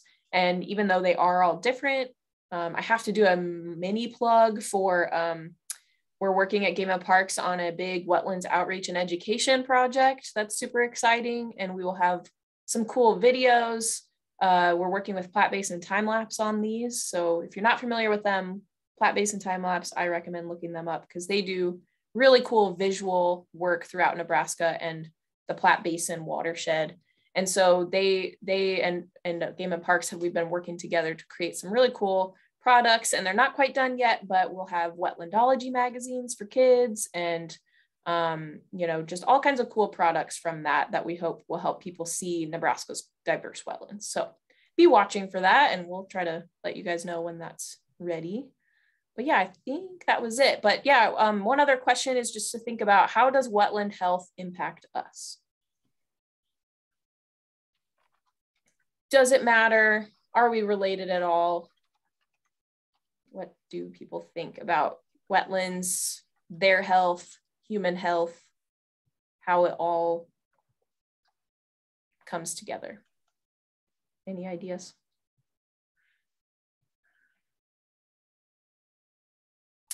Yeah, we've got provides food, biodiversity, and tourism. Those are all great things that wetlands and just water in general can give us. So we can't stress the importance of water enough for our ecosystem, because honestly, if our ecosystems are healthy, then we're going to be healthy too. And so a lot of our, like hunting, having safe spaces for those places that, you know, birds and different things travel through, these are super important for us to be able to continue relying on them for the things that we need, like food and water, okay? And then even some of our shelter and space. So we have some of those needs as well. So just important to keep that in mind. And it's not in here, but an easy activity that you can do as well is honestly taking kids outside to pick up different items of trash, obviously in a safe way, but a lot of times if it rains hard, all that trash is going to run into wherever your water is. So it's always a little bonus activity I'll just throw in there is, you know, going on a walk around to look for different items of trash, because that's an easy one that we can all do. So yeah, I'm good. Awesome. All right, so we just have one last thing I want to do with you is, so when you get your Aquatic Wild guides, I just want to make sure that you kind of know what you're looking at. So I'm going to stop sharing this screen, and I have a sample page for you that is taken out of the actual guide. So here is what the guide will actually look like when you get it. So this is a activity called Net Gain, Net Effect. So every activity will be laid out the exact same way. So nothing will be changed and nothing will be new. So over here on the right-hand side, we'll show you all of your kind of quick information. So your grade level. So please do not look at this and think middle school, oh, I can't do it, and just move on, because I think Grace will attest to this. That is not true. So just because it says middle school doesn't mean you have to do this with middle school students. You just might have to take a little more finessing on how to make it for younger students or older students. So it tells you the grade level that this is written at and kind of used for, but again, it does not mean you can only do it with those students. Content areas. So you're learning math, you're doing social studies, environmental education, you're doing a lot of science. And then the method on how you do them. So students will conduct a simulation to explore the evolution of fishing and the effects of changing technology on fish populations. This might be a little too much in depth about what you want to do, but that is the method on how this activity does it. And it tells you your materials. Average activity time, it says either 1 to 60-minute session. Some of them say 2 days. Some of them say 20 minutes. So it just kind of depends. And then people power. There are some activities that you need a certain number of students to do to kind of make them effective.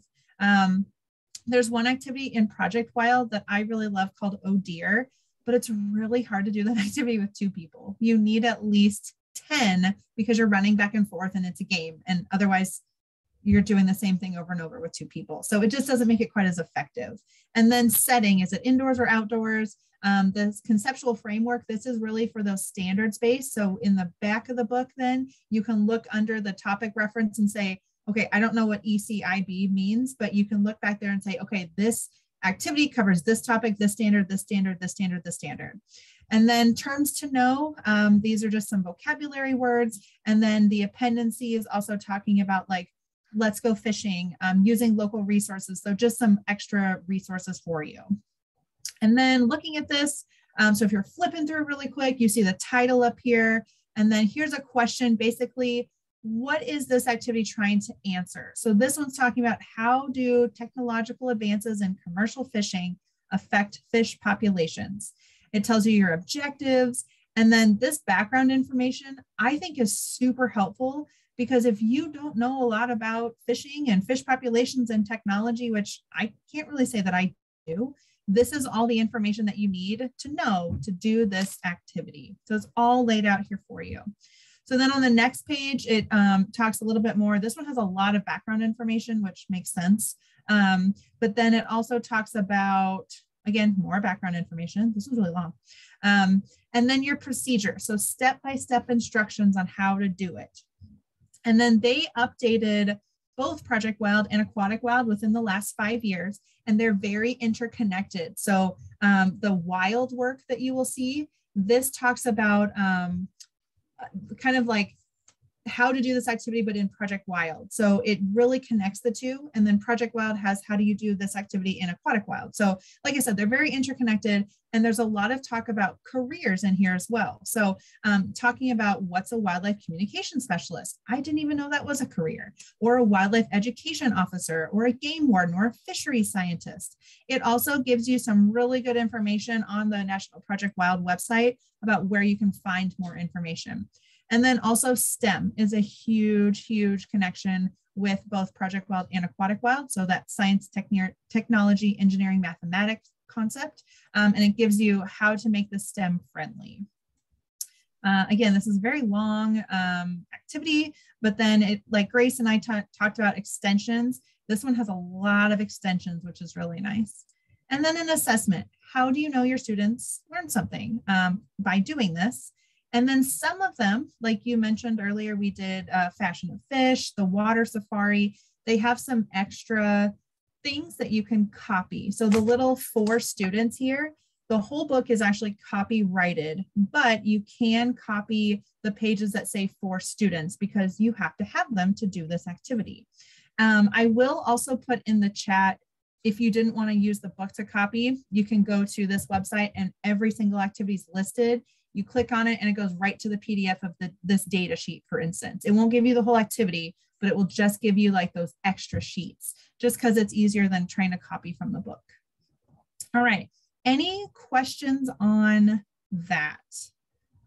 I will really quick get that resource guide for you with the PDFs on it.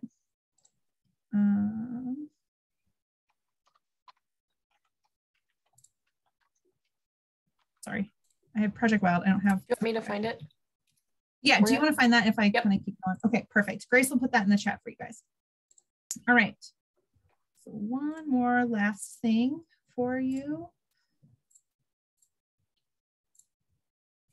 All right. All right, so here is Grayson, my email address. So if you get stuck looking at something, or you want to do some brain bouncing with us, please feel free to email us.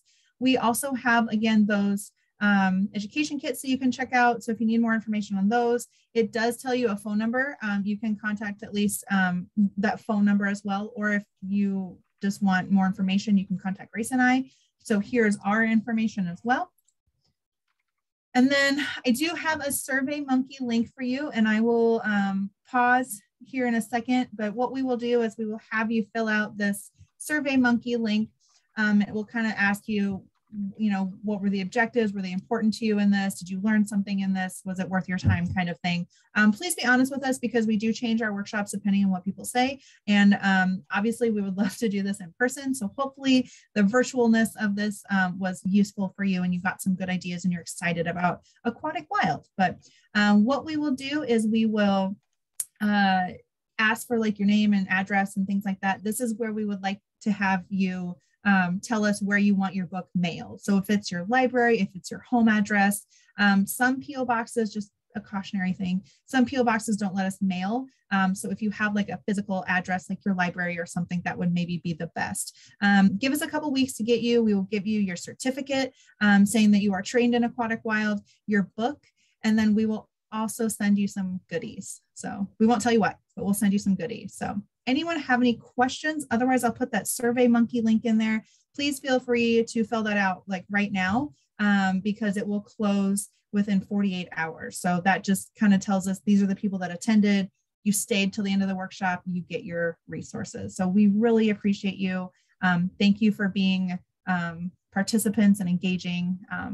Anything else, Grace, that you want to mention? I don't think anything else, but yeah, just make sure you fill that survey out right away, because then it's easier than forgetting and then not having access to it anymore. So thank you all for doing also a great job just sharing with us in the chat along the way and you know, being engaged. We appreciate it. So yeah, I don't think I had anything else specific though. I will get that survey right now. All right, I'm putting it in the chat. It should only take about a minute, 2 minutes to fill out. So please do it right now so that you can get your resources. So, all right.